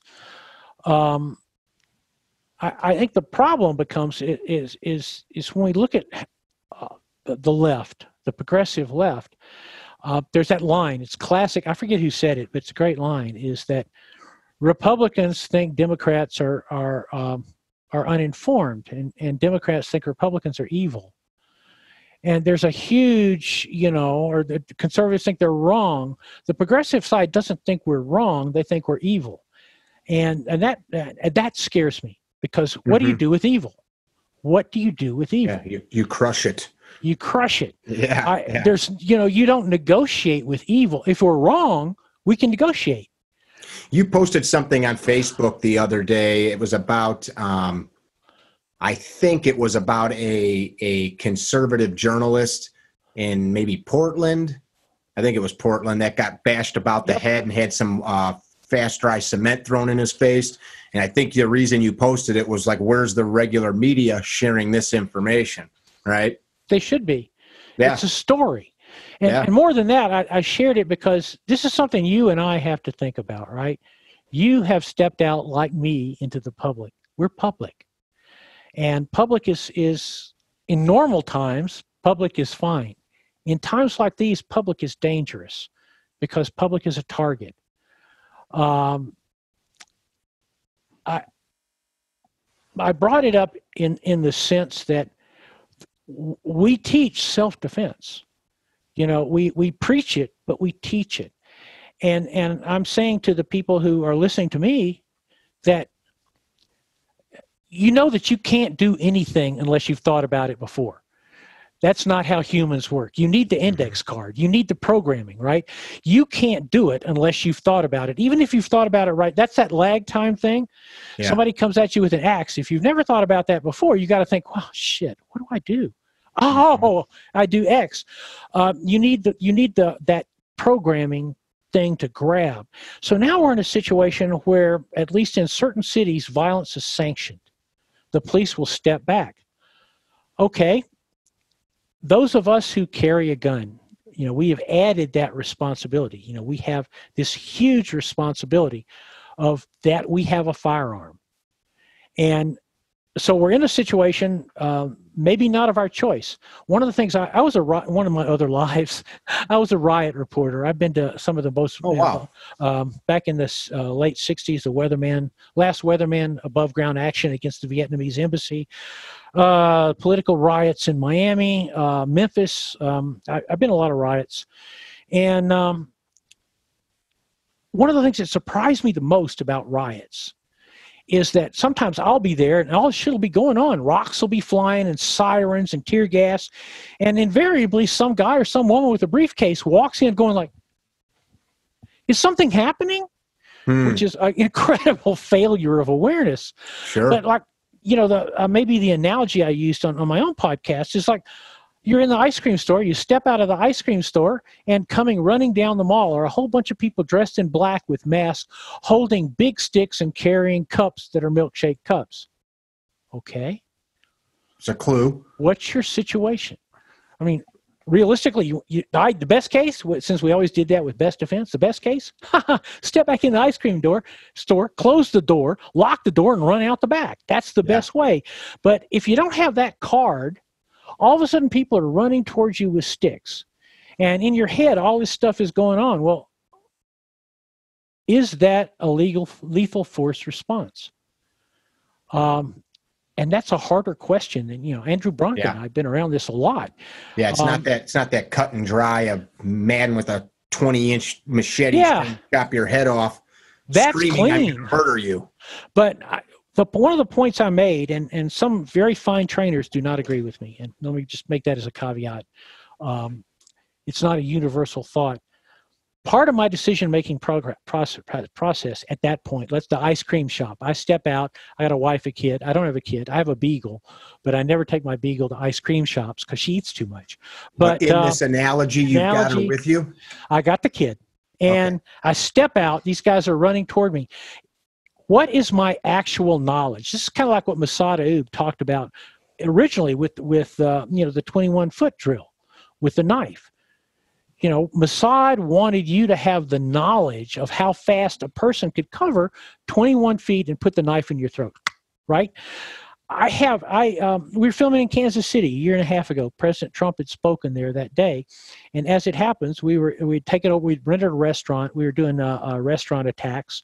Myself, Mike Seeklander, Mike Janich, and 5 of Mike Janich's primary martial arts trainees and 5 of Seeklander's people. So let us say that restaurant in Kansas City was the safest place on earth. right there. My director of photography had a gun on. So I'm outside blocking the door with one of my other grip people because we don't want people to look in there and go, holy Jesus, and, killed by bystander. And the Antifa demonstration had broken up, and all the little Antifa boys were walking past us, boys and girls, all in black. They had pulled down their mask. All of them had flags. Now, one of the flags was an axe handle. One of the flags was a 2x2 on an axe. The flag was a depiction of an axe handle. No. I'm sorry. The flag, Black Anarchy flag, was nailed to an axe handle. Jeez. One was nailed to a 2x2, and one was duct taped to a black painted piece of plumbing pipe. Holy crap! Those are deadly weapons by definition. Yeah. And one of the guys, big guy, and I thought it was funny. He looked back over at me. They got the axe handle. He grinned and slapped the axe handle in his hand, and he walks off grinning.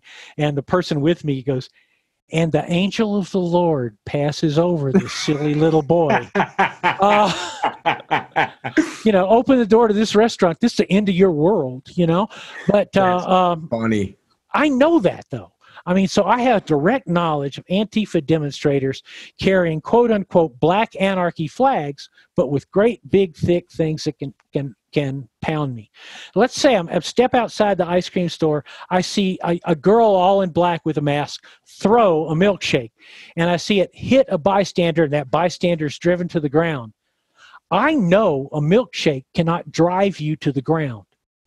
So I see guys with big sticks. I see them throw a milkshake and somebody go to the ground. I think I have entered a lethal force situation. If I can't get out, let's say, for example, there's a smart proprietor in the ice cream store, and she steps up and locks the door behind me. Because you see that happen in riots all the time. Yeah. So now I'm here. I have people under my care. That is always I feel anyway, I feel very strongly. When we choose to carry any weapon, when we choose to take responsibility for our own safety, those under our care are primary care. I think I stole this from Clint Smith. He's in an active shooter situation. What does he do? He gets his family the hell out of it. Yeah, we teach the same thing. Yeah, I'm in a situation where people that I love are at risk. I think that's your first duty. My first duty is to get them out of there. From being in riots, I know that you have limited choice. Yeah. You don't have unlimited movements in a riot. Sometimes you go where the crowd goes. Yeah. Maybe you can work your way out, but where you've got people in uniform, quote unquote. This is even more dangerous than what I think of as just a general riot where everybody goes like batshit crazy. You've got people in uniform. So let's say I'm wearing a suit. They have a pretty good idea that I'm not Antifa. Maybe I don't have an Antifa button. I'm not black. I don't have a mask. I stand out. It's conceivable at that point that I have a shooting situation. My best case at that point in the scenario I described, which is a lose-lose scenario, if you can't get back in the ice cream shop, there's not a win. There's not a win on that table. There's only survival. Yeah. My goal would be to back myself into a situation where I can protect those in front of me with a gun in front of me. I don't want to shoot anybody, and I don't know anybody that's ever wanted to be shot, right? And right out of a John Wayne movie, right? Or no, Danny Glover. I don't want to shoot you, and you don't want to be shot. I got this gun out. Who's going to volunteer first? The guy with the axe handle, the guy with the milkshake? Who's going to volunteer to take the first bullet? I'm betting no one. But on the other hand, I recognize that if someone runs up and pulls back like this with what appears to be a milkshake, and I've just seen that same milkshake knock somebody down, I can't risk being driven to the ground. Right. I can't risk it. That's a shit sandwich decision. It is. We did that on Best Defense like once a year, and I used to drive Janet crazy. Some scenarios are lose-lose. Yeah. They're survival scenarios. What do you do? What part of that do other people not agree with? That there's always some happy way out of a... No, that you can never totally be sure that the milkshake isn't a milkshake. And that's why I brought up... That's the gamble. of deciding to, yeah. And you know, their response is, are you willing to risk your life in prison? And my response is, am I willing to risk life in prison for the people I love? The answer has to be yes, or I don't love them. I mean, I'm not saying I might not pay a high price, but I am saying that you are not going to kill my loved ones over me. Yeah. I think based on the totality of the circumstances, that's what somebody has to look at. If you were at an amusement park and an 8-year-old kid is going to throw a milkshake at you, that's different than being in a riot where you've got thugs with masks on and you've already seen this stuff happen. Right. And, you know, you're looking at a flagpole. I think you and I know what a flagpole look like. I mean, I've seen flagpoles held on yardsticks. Yeah. I know if you hit me with a yardstick, it don't amount to it. As my friend Charlie Daniels said, a nickel's worth of warm piss. You know, if I'm looking at, you know, you got a little aluminum tube and you're waving something around, I don't care. But I also know what an axe handle looks like. I also know what a piece of plumbing pipe looks like. If it's threaded at the bottom, I don't care what color you've painted it.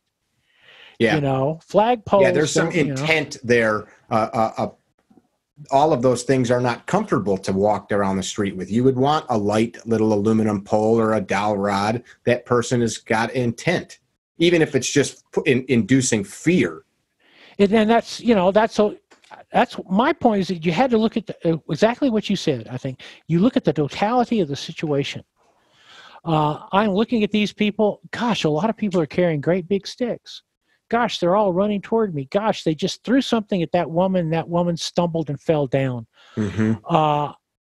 What I want them to do is pass by me. You know, what I want them to do is leave me and mine alone. No sticks, no milkshakes, not even harsh language. You know, I'm not going to try to stop you. My job isn't to quell the riot. I mean, I think that's what they're supposed to pay police officers to do. You know, they should be quelling the riot. My job is simply to keep my people safe. Yeah. And, you know, I'll take, you know, like I said, my number one thing is leave. I've, you know, my cave diving instructor said this. Within the cave diving community, this is really interesting.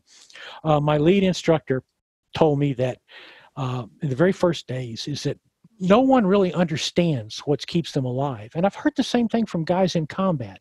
Nobody really understands how X dies and Y doesn't. You know, somewhere maybe it's the capriciousness of the universe. You know, maybe something, who knows, maybe you felt a hinky thing, moved your head, the bullet went past you. But my cave diving instructor said, we never know. So within the cave diving community, it is considered the height of boorishness to question why a dive is canceled. If you want to cancel a dive at any point, you do this, and it is over. No one will ever say to you, why'd you do that, dude? This is how extreme that is in the cave diving community. I was diving some of the caves in Florida. We were down at a different time diving the caves. And a whole bunch of cave divers from around the world had come in to dive with this woman, really famous woman diver. She'd actually mapped these caves. She was the mapper. And so it was an honor for these other divers to come from all around the world to dive with her in, you know, in these caves she's mapped so she can point out stuff, right? So they're all there. They're, you know, all over. They're putting on, and cave gear's a lot. Do you guys have comms while you're diving in these caves? We do usually now, yeah, okay. But usually the comms are gone in the caves. Okay.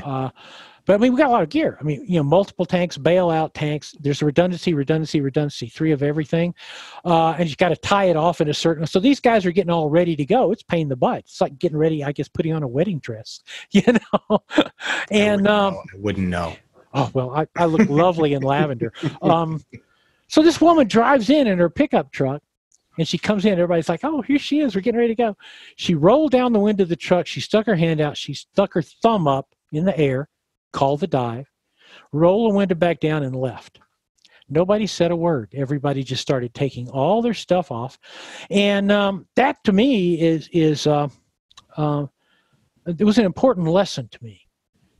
Because my instructor added, he goes, sometimes the most manly thing you will ever do in your life is walk away from it. It's because, you know what, every pressure in the world is going to be, your ego, all that freaking testosterone is going to be saying, I feel a little hinky, but I'm a man. Yeah. He goes, but you have to say at some point, I am able to walk away from something and I can't fully articulate to you why not. Because I felt weird. And I've been on dives with John, you know, and I'm at training dives. At one dive, we were doing multiple levels. So you get to the floor of the cave, there's a hole in the bottom of the cave. You go in the hole, you're in another cave, you're in the hole. We were down like 2 holes in just a deep cave. And all of a sudden, John looks at me and does this and started to resurface. And, you know, okay, we get out and he goes, just because you're newbie, new guy, F and G. At that last hole, I thought, this is the last hole I'm ever going to go in my life. And I called it. I said, you did? No, he did. Okay. And he's the instructor. He Okay. said, I felt it would be the last thing I ever did. And he goes, so intuition's a pretty cool thing. It is. But, you know, we live in a culture where we pound intuition down. Yeah. I mean, you don't go into work one day and, you know, the next day your boss says, why'd you not come in? He goes, you know, I felt hinky about going into work. I mean, you're not going to get the day off with pay, you know? Yeah. I personally think that take the cosmic shit out of the equation. All of the things our subconscious mind has learned about the physics of this world we live in, we process things and then we don't listen. That's There's it. parts of us that processes stuff. Don't walk down that alley. Don't get in that guy's car. Don't go down that cave today. Just shit ain't right. And it is processing data that we don't see with our conscious brain.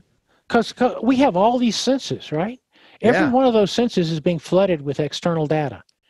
And it's all getting stuffed into the back part of our head, you know, and analyzed by the back part of our head, you know, which we don't have direct access to. Yeah. You know, so, you know, in a situation that looks bad, I want to disappear. You know, I want, I'm with you. You know, I want out. I don't ever.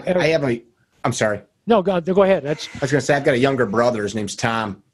He's done a lot of cool jobs. He was in the Army. But besides that, he and I both suffered from chronic anxiety as kids. I used to be panic attacks daily. Another story altogether. But he and I in our 20s decided, like, we're going to figure this shit out. And so we started doing things similar to your book. Not always just exciting physical sports stuff, but things that scared us, because we knew that challenging the fear, not in an unsafe way, but for me, public speaking, I would shit my pants. I tell students this when we're talking about stress inoculation. I gave a introduction at a political event. Maybe 500 or 600 people were there. And this is about 8 or 10 years ago. And I had talked to hundreds of people before, but for some reason, the people in this group, a lot of them were my peers, people I looked up to. And it was like a 2-minute thing. You know, it's my friend Mike. He's a great guy. Come on up, Mike. You know, nothing. About a minute out, all of a sudden, I'm going to go check my hair and make sure I don't have any food in my teeth. And I'm looking at myself in the bathroom. And I looked down and saw my heart doing about 200 beats a minute. And I like in my head, it's like, Mick, you're 29 years old, 30 years old, whatever I was. You can walk to your truck and go home. You don't have to do this. These people can't make you. You can text somebody or send an email and say you didn't feel good. And it won't be a big deal because you're not the keynote speaker. And I started running all this shit through my head. And I looked at myself, and this was like a big moment for me, even though it's stupid. I thought, and if you do that, you'll probably always do that. And like I started thinking about it, and I took some deep breaths, and I was sweating like crazy, and I went and gave my stumbly speech, which everybody said I sounded fine. But to me, it was like the worst thing in the world. But I forced myself to do it, and there's no loss of life in that besides looking foolish. But my brother became a very accomplished rock climber, skydiver, tower climber. He'll send me a picture. I'm 1,100 feet up in a blizzard on Lake Superior, you know, literally at the top of some like radio tower, having to change a light bulb or something on Christmas Eve kind of stuff. But every month or two, he loses a friend. He just lost a friend. I shared it on Facebook. Free solo climber. The kid died down in. I don't know if you saw that, but like. These guys are as skilled as you can get at a certain craft, and that's a whole nother level of human, that the comfort that they have with death. But those guys will do the same thing. Yeah, we're not climbing today, or we're not flying today, or we're not whatever the thing is, because they understand if they don't feel good about it and everything in their brain's not on point, we're not going. And that's, I think everyone should accept that. I mean, Gavin DeBecker is an anti-gun guy, but in a lot of ways, Gavin DeBecker's Gift of Fear touched on a lot of those points that we actually know things, but then we spend all this time with our forebrain talking ourselves out of it. You know, it's like, well, no, that's just, you know, maybe I am biased. Maybe I'm like, no, you know, just go with it. The worst that can happen is you can look stupid.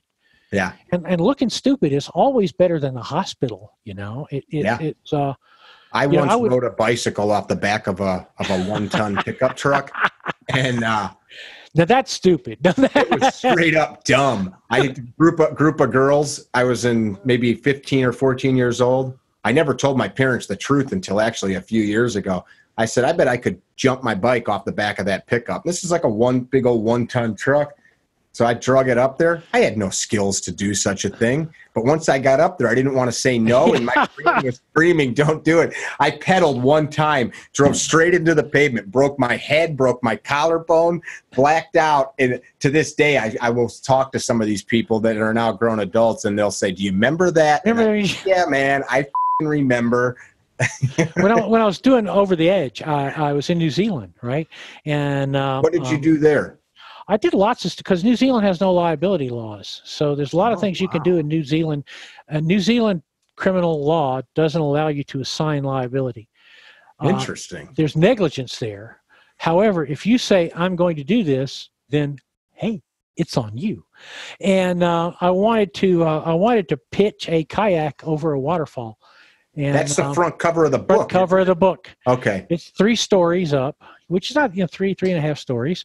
The water's freezing cold, and the rapids below it are not survivable. You know, they're way above class 5. You can't survive the rapids below it. So you got to ditch the boat. And so you were gonna jump over, land, and then jump out and get the hell out of the boat. So then, like, you've only got seconds to climb your ass out of the canoe or the kayak and swim to shore. Swim like crazy, which I did. But while I was there, so I'm assuming there's a deep plunge pool at the bottom. Because it's essentially it's as deep as the waterfall is long. Oh wow! And so and I actually skewered the boat in the bottom. It's like whoo, bam, and then when it went bam, I'm like, I'm out of here. Whoo, I'm gone. Boat went sailing off. I paid a fee. But I ran into an MTV sports crew. That was when MTV had this big sports show. It was weird. And the guy goes to me, he goes, you know anything about river surfing? I'm like, no, what is it? And he goes, well, it's kind of like whitewater kayaking without the kayak. I said, well, what would you use? And he goes, a boogie board and a helmet. So, well, that sounds interesting. I mean, what could possibly go wrong? Wow. And so I scouted this river, and it was maybe a 4 or 5 river. And I walked to the wrinkle of it. I looked at the drops and everything. I looked at the hydraulics and everything. I thought, this isn't bad. So I had a dry suit, and I went. We couldn't find a boogie board because it's New Zealand. So I went to a New Zealand equivalent of a Walmart, and I bought a pool toy, a styrofoam pool toy, and I had a helmet. And I get at the river, and I think, I wonder if this is smart. And then I stepped into the river, and I went through the first drop pretty good. It was a big drop, and I lined up on it. Now, what I failed to understand is that when you're in the river, it's not like being above the river in a kayak or a raft. You can't. So your knees are probably just bouncing off of rocks in it, and stuff. And all you're seeing is the water. And I made the first drop, and then the next thing I remember, and I swear to God, this is another stupid story that is actually true. The next thing I remember, I'm sitting in a restaurant, and I have a fork in my hand. And the fork has an excellent smoked salmon pasta on it. And in front of me is a really pretty good Cabernet, and a plate. And there's all these people around me. And I look around, I'm like, ruh-roh. And I look, and I do recognize my girlfriend. And I'm like, honey, can we step outside for just a moment? And she goes, okay. And I put my fork down and stepped outside. And she goes, what's wrong? I said, where the fuck am I? She goes, you're in New Zealand. I said, what the fuck am I doing in New Zealand? And she goes, what do you remember? I said, nothing. I said, I remember putting my foot in the water. And I said, that river's in New Zealand? She goes, yeah. I said, you're sure we're in New Zealand? She goes, trust me. I said, what did I do? And she goes, yeah, well, She goes, you went through the whole tier of rapids. You did the drops. And she goes, you swam out of the river. You climbed up a bank, a steep bank. You shucked your wetsuit. You put on your clothes. We went to a restaurant. You ordered the wine, and you ordered smoked salmon pasta for me and you. I said, did I seem strange? She goes, it's a hard baseline with you, but yeah, you might have seemed a little odder than usual. I said, I don't remember anything. I don't know who these people are. I remember nothing except putting my foot in the water. And she goes, well, you lucked out of this one. I assume I hit my head hard enough to hit reboot, and it rebooted. And I always thought it was a doctor. Yeah, I had a doctor that I kind of worked with going through this whole thing, and his response was, "What did you expect, you moron?" He was not really up on bedside manner. Did you ever end up getting a scan or anything of your brain after that? They scanned it, and they said, you seem to be okay. And they said, you can't keep doing this stuff. And I'm like, yeah, sure I can. I mean, they're like, okay. You'll pay the freight. Scary. That's scary. It scared me more than almost anything I've ever done, because, you know, when you go to your head and you go like, there's nothing there. Well, it's like a broken tooth. You're going like, come on. You know, the salmon was excellent. But I finally, as I got older, I got past it. And, I don't know, a decade ago, I told my girlfriend, I said, I'm done cave diving. I've been down in Mexico in the cenotes and Nahos Nashish and Dos Ojos, the two big systems there. But I was on, they're map systems. So we're on map systems, and we're in interesting stuff. Saw a whole mammoth skeleton underwater. And, wow! A fire pit from where that part was above the ground in the last ice age. That's so cool. I got back. I told my girlfriend, I said, I'm done. I sell the gear. I'm walking away from it. And she goes, "You're sure?" I said, "Yeah, because I don't do it enough to not die. I don't have the chops. You know what you mean? I mean, we were talking about earlier, your friend, you lose the chops at some point." And she started crying. She just burst out crying. And I thought, what an asshole I am. I mean, sometimes we fail to, realize what us doing stupid shit has an effect on the people who do love us. Yeah. She was all, and like I said, she's done a lot of sketchy stuff on her own, but she was like, no, when you start getting into that stuff, you finally found the edge. This is where the edge lives out there. You've had an amazing life. Cave diving, swimming with sharks and at Alcatraz, probably died in that river. Who knows? Maybe like an alien took you up into space. And okay, all right. I was once beaten up by Chuck Norris. Did he literally beat you, or you guys just had some fun? Oh no. Quick story. All right. I'm a rock critic, or I was in Florida, and Randy Travis is a good friend of mine, a country singer. Sure. And I'd kind of been around him. I was one of the people, when I was a real rock critic, that Warner Brothers brought in to decide whether they wanted to hire him. I saw him at a chicken wire club in Chattanooga, where they threw bottles at the stage and shit. And I said, this guy's great. Hire this guy. It wasn't just me, but there were others. I was one of the listeners. But he was in Maui. He calls me up one day. He had a house in Maui. And he goes, "You want to go to Maui?" I said, "Always. Why would I not?" And he goes, "I'm filming a movie, a cowboy movie. You want to be an extra? You want to be a cowboy?" I said, "Yippee-ki-yay." So he goes, and plus, like all of us, he's got enough coupons to go to the moon. It's not like it's airfare, Yeah. So I went to Hawaii, and I trained in Muda Kwan Tung Sudo, and that's where my rank is or was. And I'd worked with Randy a little on some martial arts stuff. And he goes, "I got a martial arts trainer traveling with me. You're going to love him." And I'm like, "Okay." And he goes, "I'd like you to meet Chuck Norris." I'm like, "Hi, Mr. Norris." So shake hands. And he's very nice. It's all casual. You're Randy's friend and everything. And then Chuck Norris asked the important question. He goes, "Randy says you have a black belt." "I do." And he goes, "In what style?" I said, "Muda Kwan Tung Sudo." And he looks at me and he goes, "That's my style." I said, "Yes, sir, I know." And so now all of a sudden it changes. I'm not Randy's friend. I'm junior student. And so we were out on the beach, and he's like, "I'm going to show you a few things. Michael, guard." And then he would be talking, lecturing to Randy, and I'm blocking like crazy. I'm like, dear God, this guy's fast. And eventually, you feel his foot go like, twang, and you bounce off the sand. You shake it off, and you get up, and he goes, Michael, guard.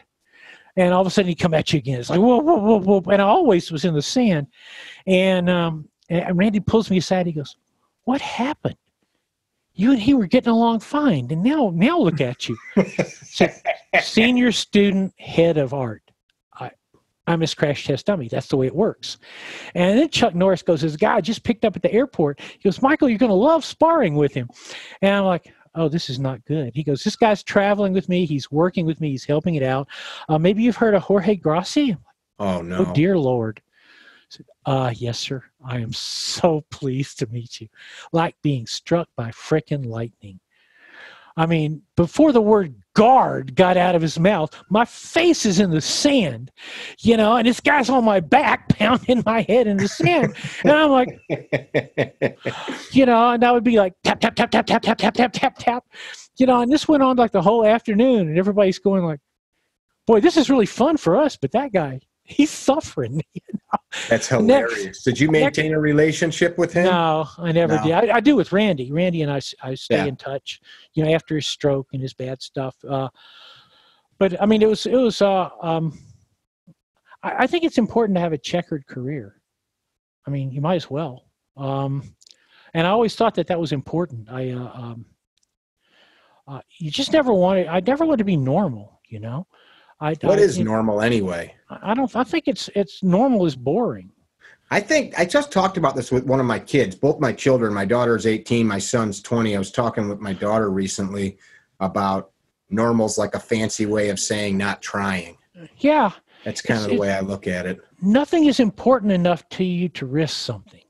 Yeah. You're not willing to put it out there. You're not willing to go ahead and take that chance. And I think it's Helen Keller, right? Life is a great adventure, or it's nothing. And there's something to that, and not to diss my. I have sort of my cousin who is in effect my brother, the closest living person that I grew up with. He's worked 25 years in the same factory, and he's worked his way up from the guy that swept up to the guy that runs the place. And I have nothing but enormous respect for him and his kids.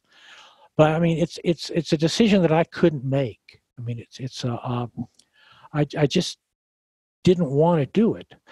I read when I was in high school, I read a story by Robert Heinlein, the great, libertarian science fiction writer.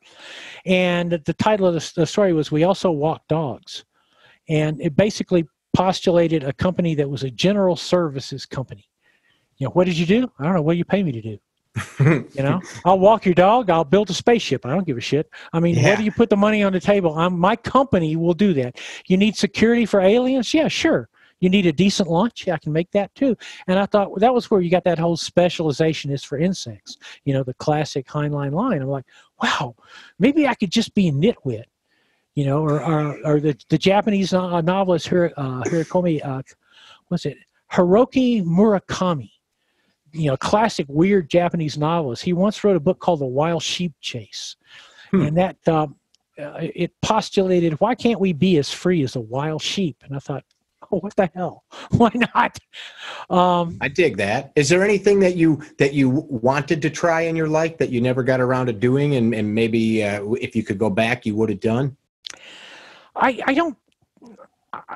Or do you not waste energy on such things? I don't think so. I don't think you can focus on the past at all. And I think that doesn't make you a good person, just to be clear. I mean, I used to tell people I have the attention span of a gnat, and it makes me a great journalist and a really crappy person.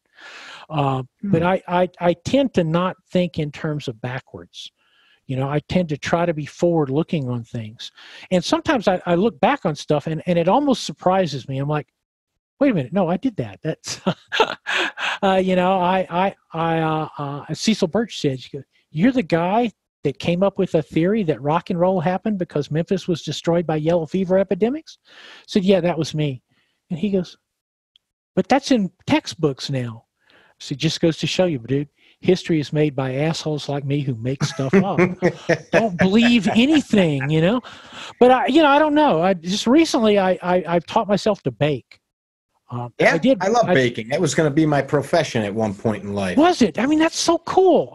My sister used to work for a bakery when we were she must have been 14. She'd go there at like 3 a.m. and help the baker. And I started showing up and I thought, this is great. It's a cool thing. Yeah, it's science, chemistry. Yeah, but then you got to do it your whole life. And it kind of... Yeah, that's what I didn't like. I sort of went to cooking school for a while, like 2 nights a week for 6 months. With a real high zoot chef. And it's because he taught a group of women who were really, really rich women who's like one's husband owned a planet or something. And so they were paying him. And then I did a story on him for a magazine. And they're like, you're really actually an okay guy. Would you like to join the sorority? And so I became fascinated with cooking. So you're drinking Pinot Grigio with a bunch of housewives talking about, And then, but then the chef starts turning the knob. And if you've been around a bakery, you know they can turn the knob. At first, it's like, let's have fun cooking. And then it's like, if you burn the white sauce, I'll hit you with the pan. Yeah. You know, it was that kind of Gordon Ramsay. And we all did like a brief, like week apprentice in his big restaurant. I mean, it makes cave cool. Fun. It was terrifying. Pots were flying around and shit. And you're stirring like, oh Jesus, oh Jesus, oh Jesus, don't, you know, oh God, don't let this ruin. You know, and he's going, where is it? Where is it? You know, like, but just recently I ended up watching all those British baking shows. And I thought, damn, I can't bake worth a crap. So I've been teaching myself to bake. What do you like to bake? English desserts, because they're not as sweet as American desserts. Yeah. You know, when you bake you bake a cake that's often English recipe or Brit recipe. There's a recipe that sainted Paul Hollywood. Paul Hollywood's like one of the hosts on British Baking Show, and he is I think the coolest guy in the world, because he's a race car driver and he travels around England and he plays like houses, like music houses, you know, except he bakes. So he's like a touring professional baker who drives a race car. I mean, that's cool. I mean, you could make that shit up. But one of his recipes is for, it's a cross between a cheesecake and a carrot cake. Delicious. It is. And it's not sweet. I mean, and what I do is I give it to the that are too sweet either. No, and after I started eating the British desserts, I couldn't eat the American desserts. I'm like, why is this stuff so sweet, you know? Yeah, we've way overdone it on sugar in America. Yeah. The Brits don't do that at all, and so I got like 3 Paul Hollywood cookbooks, and right now it's summer, and I live. My sweetie's in my house. We built this 5 years ago. It's 100% off grid, solar backed by propane. One of my buddies was out at your house from Polymer 80 and was telling me about it. Yeah, yeah. It's the secret hidden bunker is in fact off grid. Yeah. And all these assholes out here. I mean, it's Colorado. You know, everybody wants to be green until you go to a bank and say, I want a loan to build an off-grid house. Yeah. And they finish laughing. Yeah. I used to be involved in that business a little bit, and it's hilarious when guys talk about that. It's going to save money. And do you know how much you're going to spend to build such a thing? That's crazy. It hurt. I mean, and plus, the first place we went to in Boulder, right? Because we'd lived in Boulder, and we lived in Netter. I've rafted the creek through town there. Yeah, so you know Boulder, and you know Boulder is Boulder. Yeah. So I go to this place, and there's the best place in Boulder for self-sustaining off-grid housing. And I go in, and the guy's like, president of the company, it's like, this is a great deal because it's a big money project. And he goes, so which appliances do you want? I'm like, oh, and I said, a coffee maker. And he goes, a coffee? You want a coffee maker? I said, yeah, dude. And he goes, I suppose you're going to tell me you want a dishwasher. And I said, oh, yeah. And he goes, oh, my God. He goes, you're what's wrong with the world. You don't care about Mother Gaia at all. I said, dude, I don't want to move to the 19th century. I just want to live off grid. And he goes, you are a horrible person. I said, you know what, I got to tell you, dude, I would pretty much put Mother Gaia across the pool table and go at her with the cue. And he goes, get out of my office. And I'm like, he threw me out. That's hilarious. So you did it on your own. We eventually, we used 2 or 3 different companies because one said, we're the best guys in northern Colorado for off-grid. I said, how big an off-grid house you ever built? He goes, 230 square feet. That's a tent. It's a yurt, for God's sake. Yeah, that's probably what it was. Yeah, but now after 5 years, it's working. They are a work in progress. I'm a carpenter by trade, actually, and we had built a handful of them, and I had found the ones that we did. It was something over the course of 6 months to a year. It was like, all right, we got to tweak this with the solar system. Absolutely. We got to tweak this with the battery system. We got to tweak this with the geothermal system. Oh, we got to just change this one pump speed because it's not working in October, but it works most of the year. Just little tweaks. It's exactly that. Yeah. And it's all like it's such a new thing. Yeah. Everything I did to save money was wrong. Yeah. It all failed. Yeah. It's like you should have just sucked. The smart stuff we did is like we have underfloor heat, hot water. Hydronic or electric? It's propane blast. But you have water circulating through water, yes. Right, so hydronic. Yeah. Hydronic. And the builder said, well, I can get one of these for $400. And I said, here's a picture of one I got in a magazine. It's made in Switzerland. I want that one.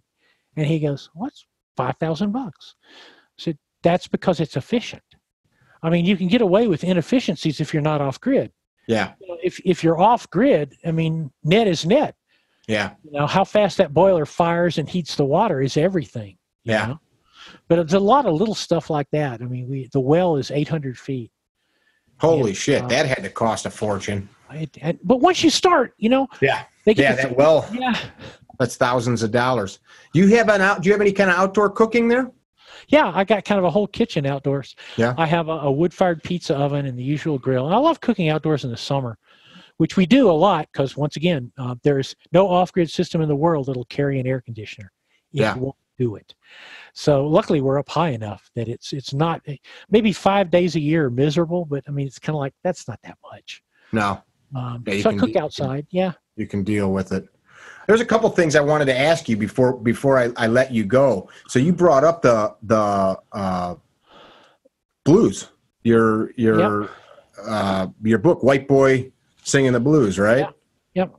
So talk about that a little bit. I'm a blues fanatic. I met Buddy Guy once, and it broke my heart because he was like an idol of mine as a young man, but he must have been in a bad mood that day. So it was one of those stories where, you meet somebody you look up to and then find out that they're not the dude on stage or on screen. Yeah. The music writer who became a famous art critic, Dave Hickey, once had a line where he said, "You don't have to be nice to be good." And that was always worth remembering. I'm from Memphis, and oh, you are? Yeah, and I've been to Graceland, bless his holy name. And in fact, right after he died, I was in New York City editing Country Music Magazine, and Vernon Presley called me and said, "Would you like a tour of Graceland before we turn it into a tourist thing?" And so I went down and toured Graceland with Vernon. And cool. As I get ready to leave, he goes, "I swear to God, I didn't make this up." He goes, "I don't think the king would mind if you took one of his ashtrays." And I said, "I couldn't do that, Mr. Presley. It would be wrong. I couldn't take the king's ashtray." But because I'm from Memphis, and my grandfather had a drugstore in the slum. My grandmother once threw Jerry Lee Lewis out because he was nothing but trash. But we're in New York, and with a bunch of music critic guys, and I threw out a stupid statement. I said, "I wonder if we drew a 60-mile radius around the city of Memphis, and we plotted the elements in American culture that fell within that radius, what would it be like compared to New Orleans, or Chicago, or LA, or New York City, Harlem?" So we did, and what we discovered was that within that 60-mile radius, it's not just important, it is wildly disproportionate. Completely, totally off the charts disproportionate. That is, Memphis is where the blues came out of the fields. Field chants came into the clubs. They morphed there into essentially more urban blues that went to Chicago, rhythm and blues and jump blues, which were much more dance-oriented, rockabilly, rock and roll, soul, Stax record, all happened in literally a few. You could spit into the places that these, and so my friends goes, I wonder why that is. I said, I do too. Got to be a book in that. So I went to Memphis, and I spent a lot of time. I'm a relentless researcher, but I'm not really interested in footnotes and shit. What I want to hear is people's stories. I mean, tell me a story. And I spent a lot of time in Memphis asking people to tell me stories. Furry Lewis. That's why I like doing this. That's one of the things I enjoy most about this little show of mine is just hearing like your stories. So keep going. Furry Lewis, the bluesman, the great bluesman. I went to his house one day, and it's a shotgun house is so ramshackle. Literally, he'd put glued newspaper to the wall to seal out the wind coming in. Yeah, and here's this great bluesman. I mean, and he goes, "Would you like me to play you a song?" I said, "I would, sir. I mean, I would." And he sat on his bed and took out his old guitar and played the frickin' blues. I mean, just like it was 1920 again, 1922, 1923. That's just awesome. Played his frickin' heart out, you know? And, or I went to like Rufus Thomas, Wattstack, the great Rufus Thomas. And he was hysterical. It was great fun. And I said, same thing. I said, "Would you play me a song, sir?" And he goes, "Play me one of your hits." And he goes, "I don't do that anymore, Michael." And I said, "Why not, sir?" And he goes, "That's the devil's music." And he goes, "I've seen the light. I don't play the devil's music anymore." I said, "Could you play me some gospel?" And he goes, "That I can do." And it was some freaking rockin' gospel. I mean, cool. Yeah, it was rhythm and blues. Or I spent time in Jackson, Tennessee, you know, with Carl Perkins. We talked about how, you know, he was driving to the Ed Sullivan show that was going to make him a multi-billionaire. He's in a car wreck. His brother gets killed, and Elvis takes the date. And he takes Blue Suede Shoes, which was what Carl was going to sing, and takes it to be, you know, what it is, what it was, became. And yeah, I asked Carl, we talked about how do you deal with that, and once again, religion. And then just as I'm getting to leave, he goes, "Would you like me to play Blue Suede Shoes for you?" I said, "I'd like that, sir." And he sat there, got out his guitar, and he freaking rocked. I mean, he just cranked out a version of Blue Suede Shoes.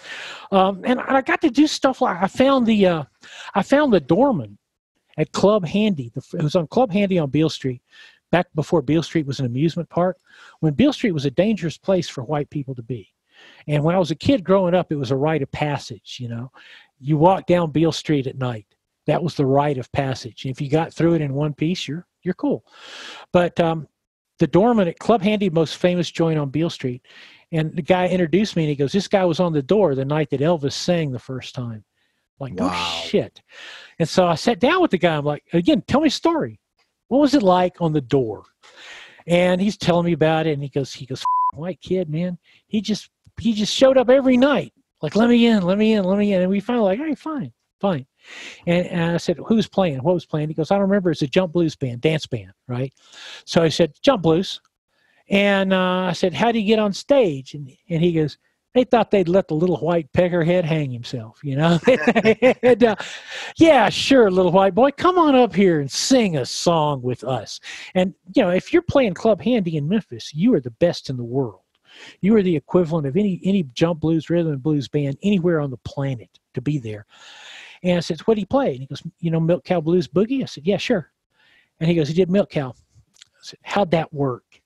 And he goes, "Well," the guys couldn't find it. And I said, "How so?" And he goes, Elvis would go, "Okay, we're going to do Milk Cow. 1, 2. And they'd start. And he'd go, no, boys, no. And he goes, "They couldn't find the beat that Elvis was doing in his head." You know, Elvis had a beat in his head. And they couldn't find the beat. And he goes, it took them about 3 tries to get in sync with his beat, you know, because they were playing, you know, dance version of Milk Cow Blues Boogie. And they finally hit it, you know, and Elvis did it, and he did one song, and he goes, the people applauded, and he left. So what'd it feel like to you? He goes, felt like somebody stepped on my grave. I said, I think that would be fair. You know, that was certainly the end of jump blues, you know. But I mean, those were, I had one guy, he was like a big politician in Memphis. He'd become quite well off, very rich. And somebody introduced me and said, he was a dance teacher on Beale Street, 30s. I said, somebody's got to have stories. And I went to him and, you know, I said, you know, we're in his office and it's air conditioned and all his plaques on the wall with presidents and shit. He's an important man. And he goes, you can't use my name. Good. I said, tell me a story. And he goes, I once taught a white girl to dance. I said, tell me about it. And so he tells me this story. He's a dance teacher. And he's approached by a couple and their daughter in her teens, late teens. And they say she's going to be an actress and they want her to learn the new dances, the rhythm dances, the black dances.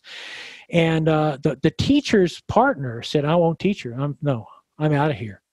This is 1930s on Beale Street. You can die doing this.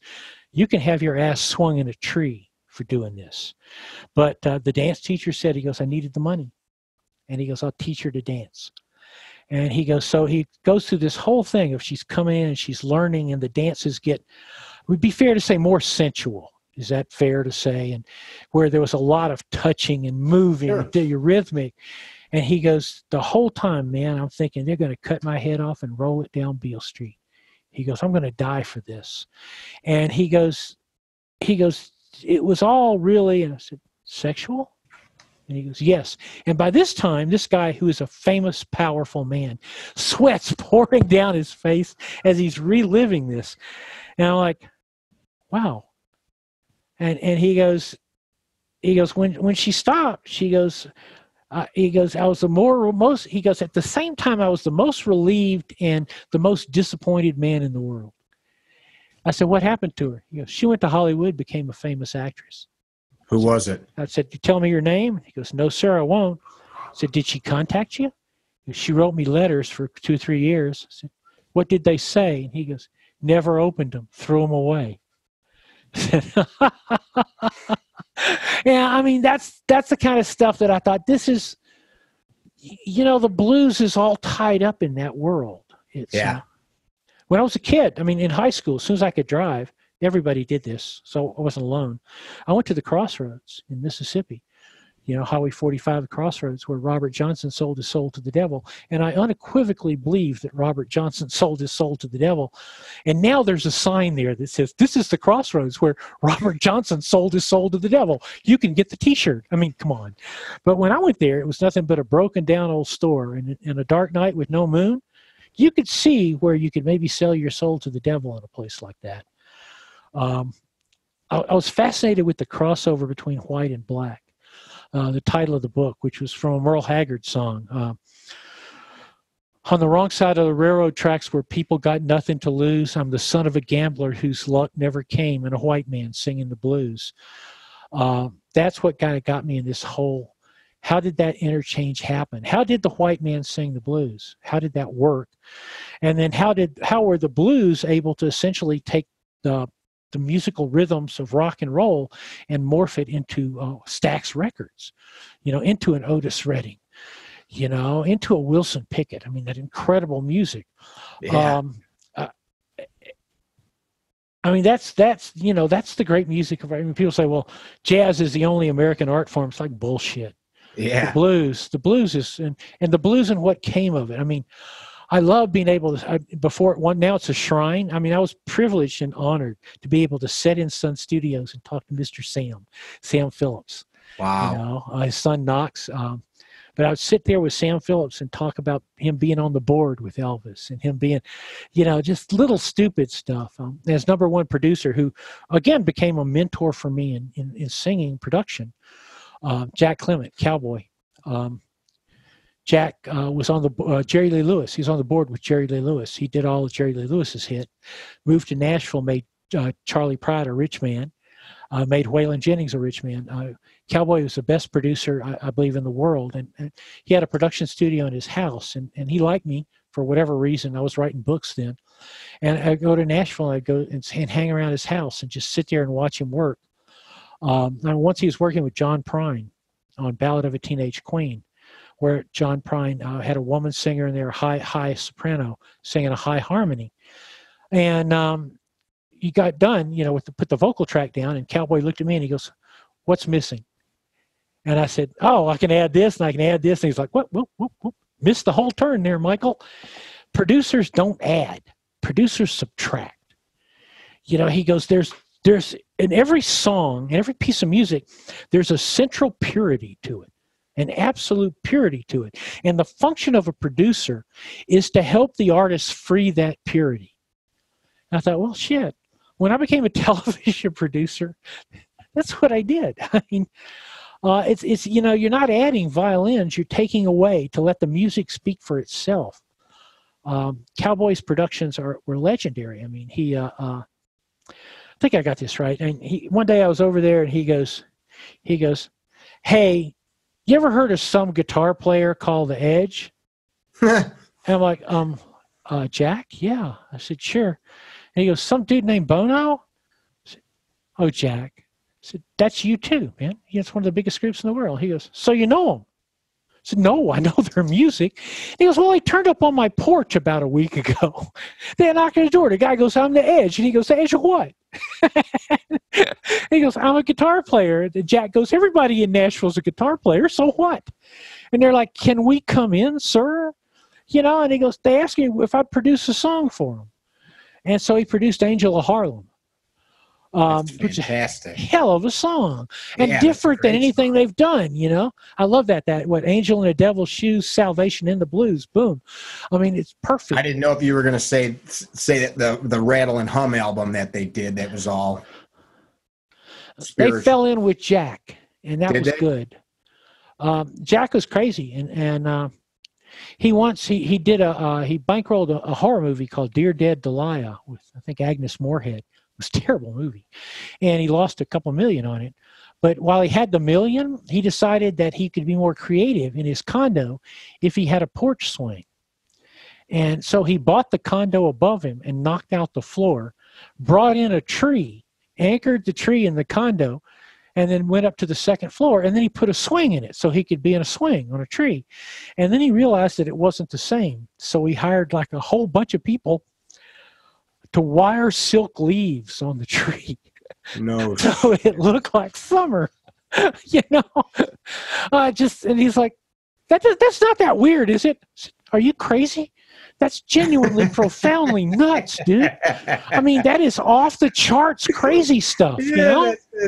He could have just went and bought a little plot of ground in town and had his porch swing in a real tree. But I mean, I spent time when I do in the book with Jim Dickinson, who, and again, a brilliant producer. A lot of stuff out of Memphis. His kids are singers now. But he toured with the Rolling Stones. And at the end of the tour, his keyboard guy, at the end of the tour, they offered him a position in the Rolling Stones, which essentially that is if God dropped down and told you he was going to give you all the money on earth, right? I mean, it's the Rolling Stones at the peak of their power. And he goes, no, I turned him down. I said, why? He goes, not what I do. So I always thought that was cool, you know. He did a great album called Beale Street Saturday Night. It's a spectacular album. But anyhow, I love those guys. You know, I loved hanging around Nashville. It was fun.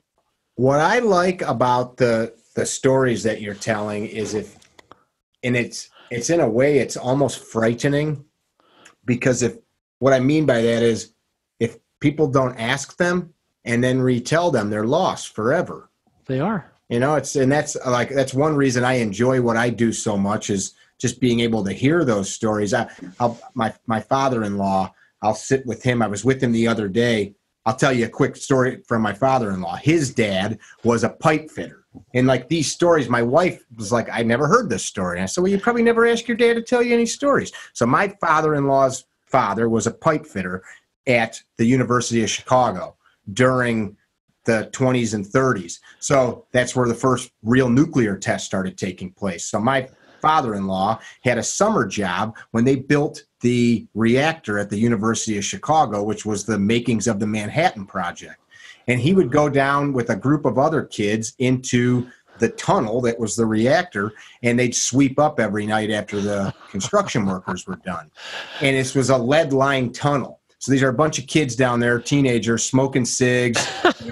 This is the way I imagined it as he's telling me the story. And he took home a lead brick.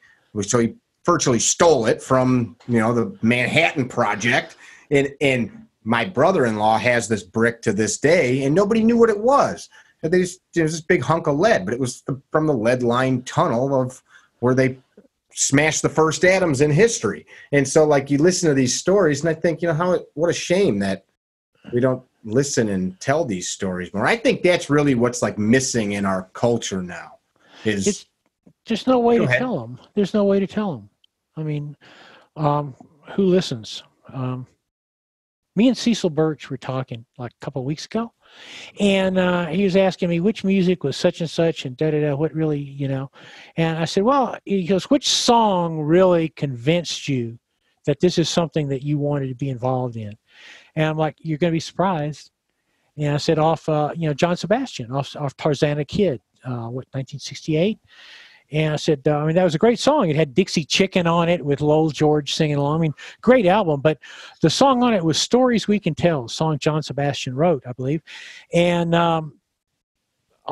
that song, there's a great verse. It's like, staring at that guitar in some museum in Tennessee, nameplate on the glass brings back 40 melodies, scars on the bass shows of all the times he fell, singing about the stories he could tell. And I listened to that song a million times, and I realized that I wanted to go on the road. I wanted to do that. And I understood that stories are the currency of the road. I think I said on Facebook, stories are how you pay your way on the road. You have stories, and you travel, and you were different people, and you're running down your every night, as the lyrics of the song says, and you go around the world, and in the end, it's the stories, and it's the currency that you offer up. And it doesn't matter where it is. It doesn't matter if it's me and Cecil Birch bullshitting in St. Louis over a drink, or I'm around a campfire in Africa. There's always the stories. And I truly see them as currency. I truly see that if you're a storyteller, as I am, as you are, that's how we pay our way. That is our obligation, that we tell stories. And we hope that after we're gone, somebody picks up on that and says, damn, maybe I should repeat some stories, and more importantly, make your own stories. I once spoke to a big writers conference, and I got up there and I said, same thing you did. When you introduce your friend? Well, I had a person who was introducing me, and I give her the CV and the little intro, the 2-minute intro, and she starts into it, and then she puts it down and she goes, "Dear God, I would kill to have this man's resume. Dear God." And I said, well, that's a hell of an interest. I got up and said, wow, okay, how do you follow that? Thank you. Later, buy my books. Right. But I said to all the guys, I said, you guys can all have it. There's nothing I did that you can't have. And they're like, well, how does that work? I said, give up everything you think that's secure. Walk away from it. That's the deal. You can have what I have, but you can't be secure. You can't say, I've always figured I'd finish my life eating cat food, out, living in a box under the interstate. You can have security, or you can have the road, but you can't have both.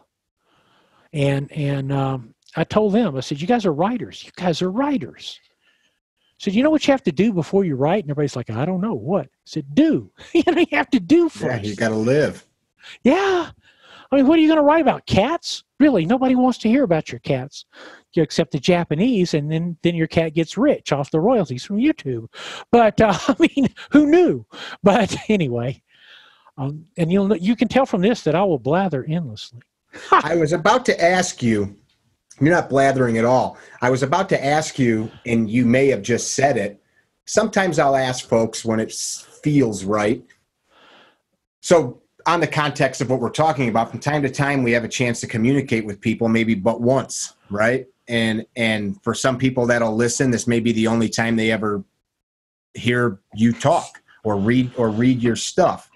If you got one thing to pass on to people, it doesn't have to be some deeply meaningful thing, or it could be the most meaningful thing in the world to you. What would that be?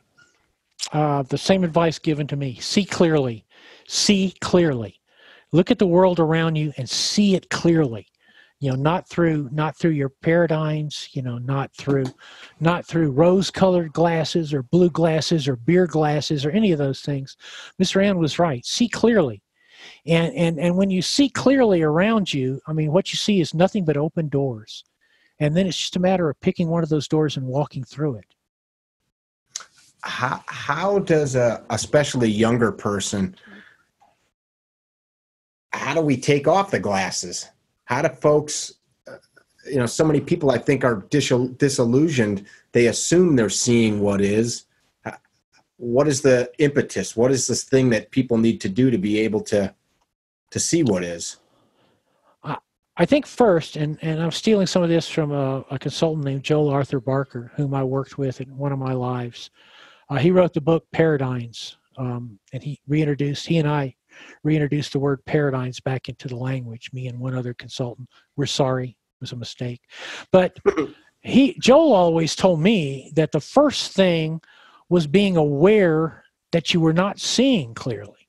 The first thing is to say, what don't I see? Joel had this question. I mean, I thought it was a cool question. He said, when he was consulting with business, he said, what would if it's now totally impossible, but if you could do it, what would completely change your life? But let's not argue whether it's possible or possible. Let's table that argument. It's impossible. Fine. What would change your life?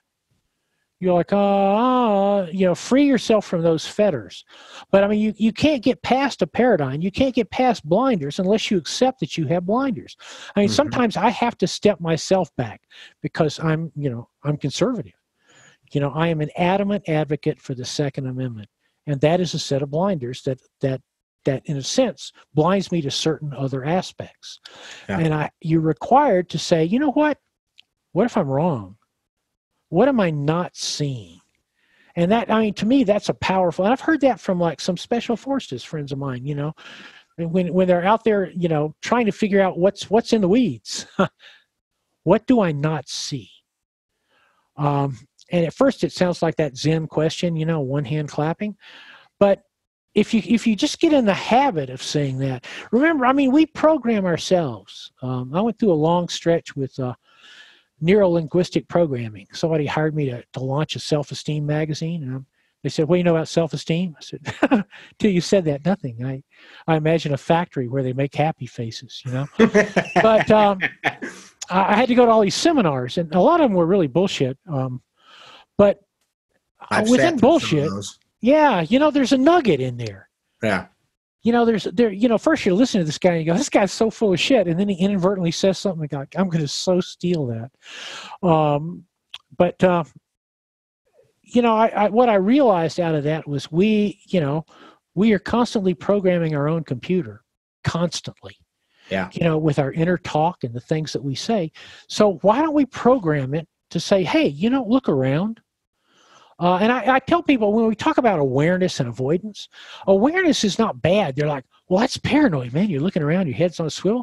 No, man, the world's a cool place. There's a lot of things to see that if you're in your phone here, you're walking down the street here, you're not going to see them. So what you do is you look around. And yeah, there might be some bad things. There might be some bad karma coming towards you. But at the same time, there's a lot of really neat shit.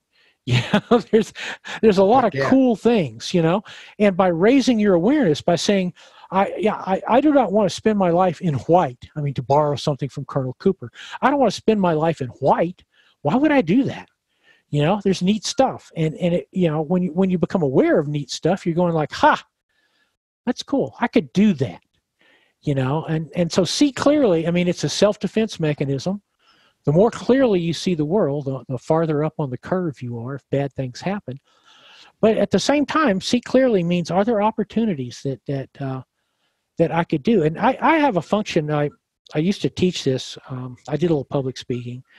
I always thought of this idea of tabling, which was a little bit like from Joel Barker, is that when I thought about doing something, I thought, I'm going to do this. For example, shooting gallery.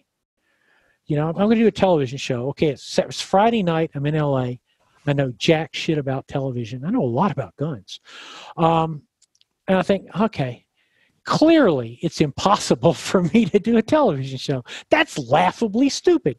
Okay, I'm going to table that. I accept it. I can't do that. That's nuts. Why don't I put that over here? It's the same with climbing Mount McKinley. It's the same with learning how to cave dive. It's the same with writing a book. Yeah. Well, of course, that's idiotic. I can't do this. So I'm going to put this over here on the table, and I'll deal with it later. But the trick is to say, okay, now, if I could do it, what would be the first thing I do? What's the step one? And then, oh, yeah, what's the step two? And the next thing you know, you're down the road, you know? What's that line? Bilbo Baggins, you know, yeah. Roads are dangerous things. You put your feet on them, you never know where they're going to end up. But, you know, if you don't step on them. But that's the way I try to say, don't address the sanity or the lack of sanity of it, or the possibility or the lack of. I had a woman stand up at a seminar and she goes, let me tell you the 5 reasons I can't do what you do. I said, wait, you don't have to tell me anything. You just told me everything I need to know right there. That's all. That's it. You don't believe it. You know, you don't believe in it. And if you don't believe it, you can't do it. Yeah. And she's like, that's it? You don't want to hear my reasons? Well, no. They're all the same. They're all the dog ate my homework. There's only one reason, only one excuse. My dog ate my homework. But that's what I would tell people. Right? Yeah. Why not just say that instead of saying, you know, I tripped and I scratched my knee. I got Ebola and I was in the hospital. Like, no, the dog ate my homework. When I actually had employees, I would tell them that. I'll never fire you for making a decision. Never. Even if it's the dumbest decision in the world, I won't fire you for it because you made a decision. And I said, don't tell me why you couldn't do something. Just come in and say, you know, Michael, I didn't do it. And I say, why? And you say, the dog ate my homework. And we're cool. I like it.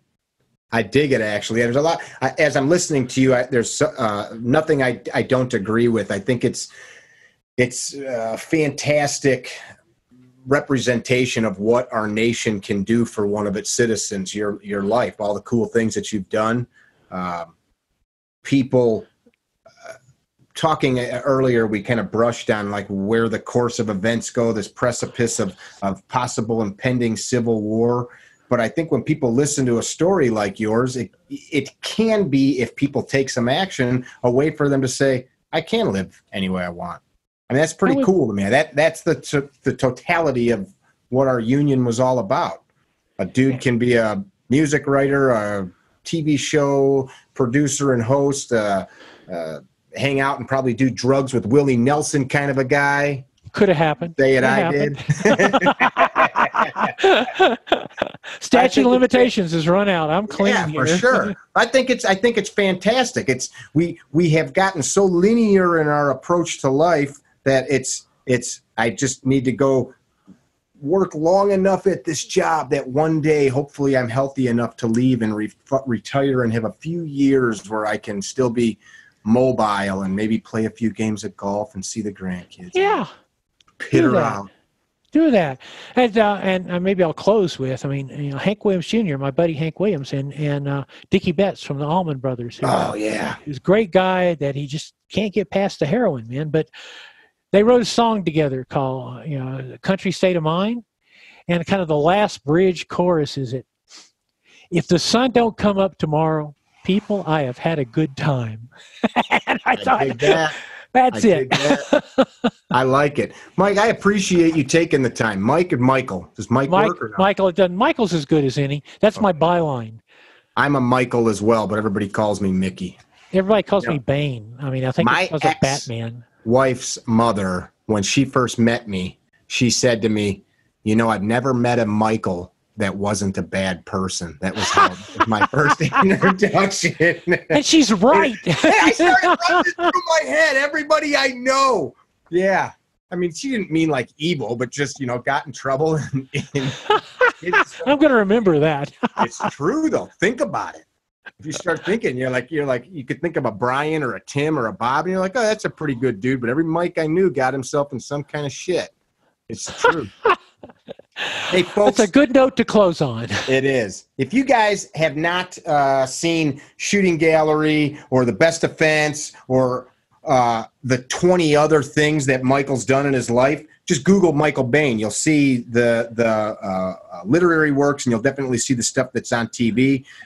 You're still out there making it happen every day. You've brought so many people to the masses that folks wouldn't know, other than, like, you know, sometimes I think in our little world, like in the shooting world, people are quote unquote celebrities, but outside of that, nobody knows. I don't want to name names because I don't want to be insulting, but a guy that might be like a great shooter, nobody knows who the that guy is outside of the shooting world. But you brought those people and their skills to anybody that had cable television, which is freaking cool. So let Mike's life be a lesson to you. If you dug this podcast, share it. Mike's got probably one of the most well-known podcasts in this genre. What's the name of it, Mike? Downrange Radio. Downrange Radio. And people can find that on probably just everywhere. Yeah, everywhere is what I was going to say. You guys, remember to tell somebody you love them. Don't be a dickhead, and live your life on your terms. I think that's a good way to end it. Be well. Absolutely. And thank you for having me, Michael. That's a kind of a dickhead move, bro. Kind of a dickhead move. Visit our website, CarryTrainer.com, for information about classes held throughout the U.S., CarryTrainer apparel, and upcoming projects. You can also email us at training@CarryTrainer.com for information about setting up your own private course or speaking engagement. Training@CarryTrainer.com or CarryTrainer.com.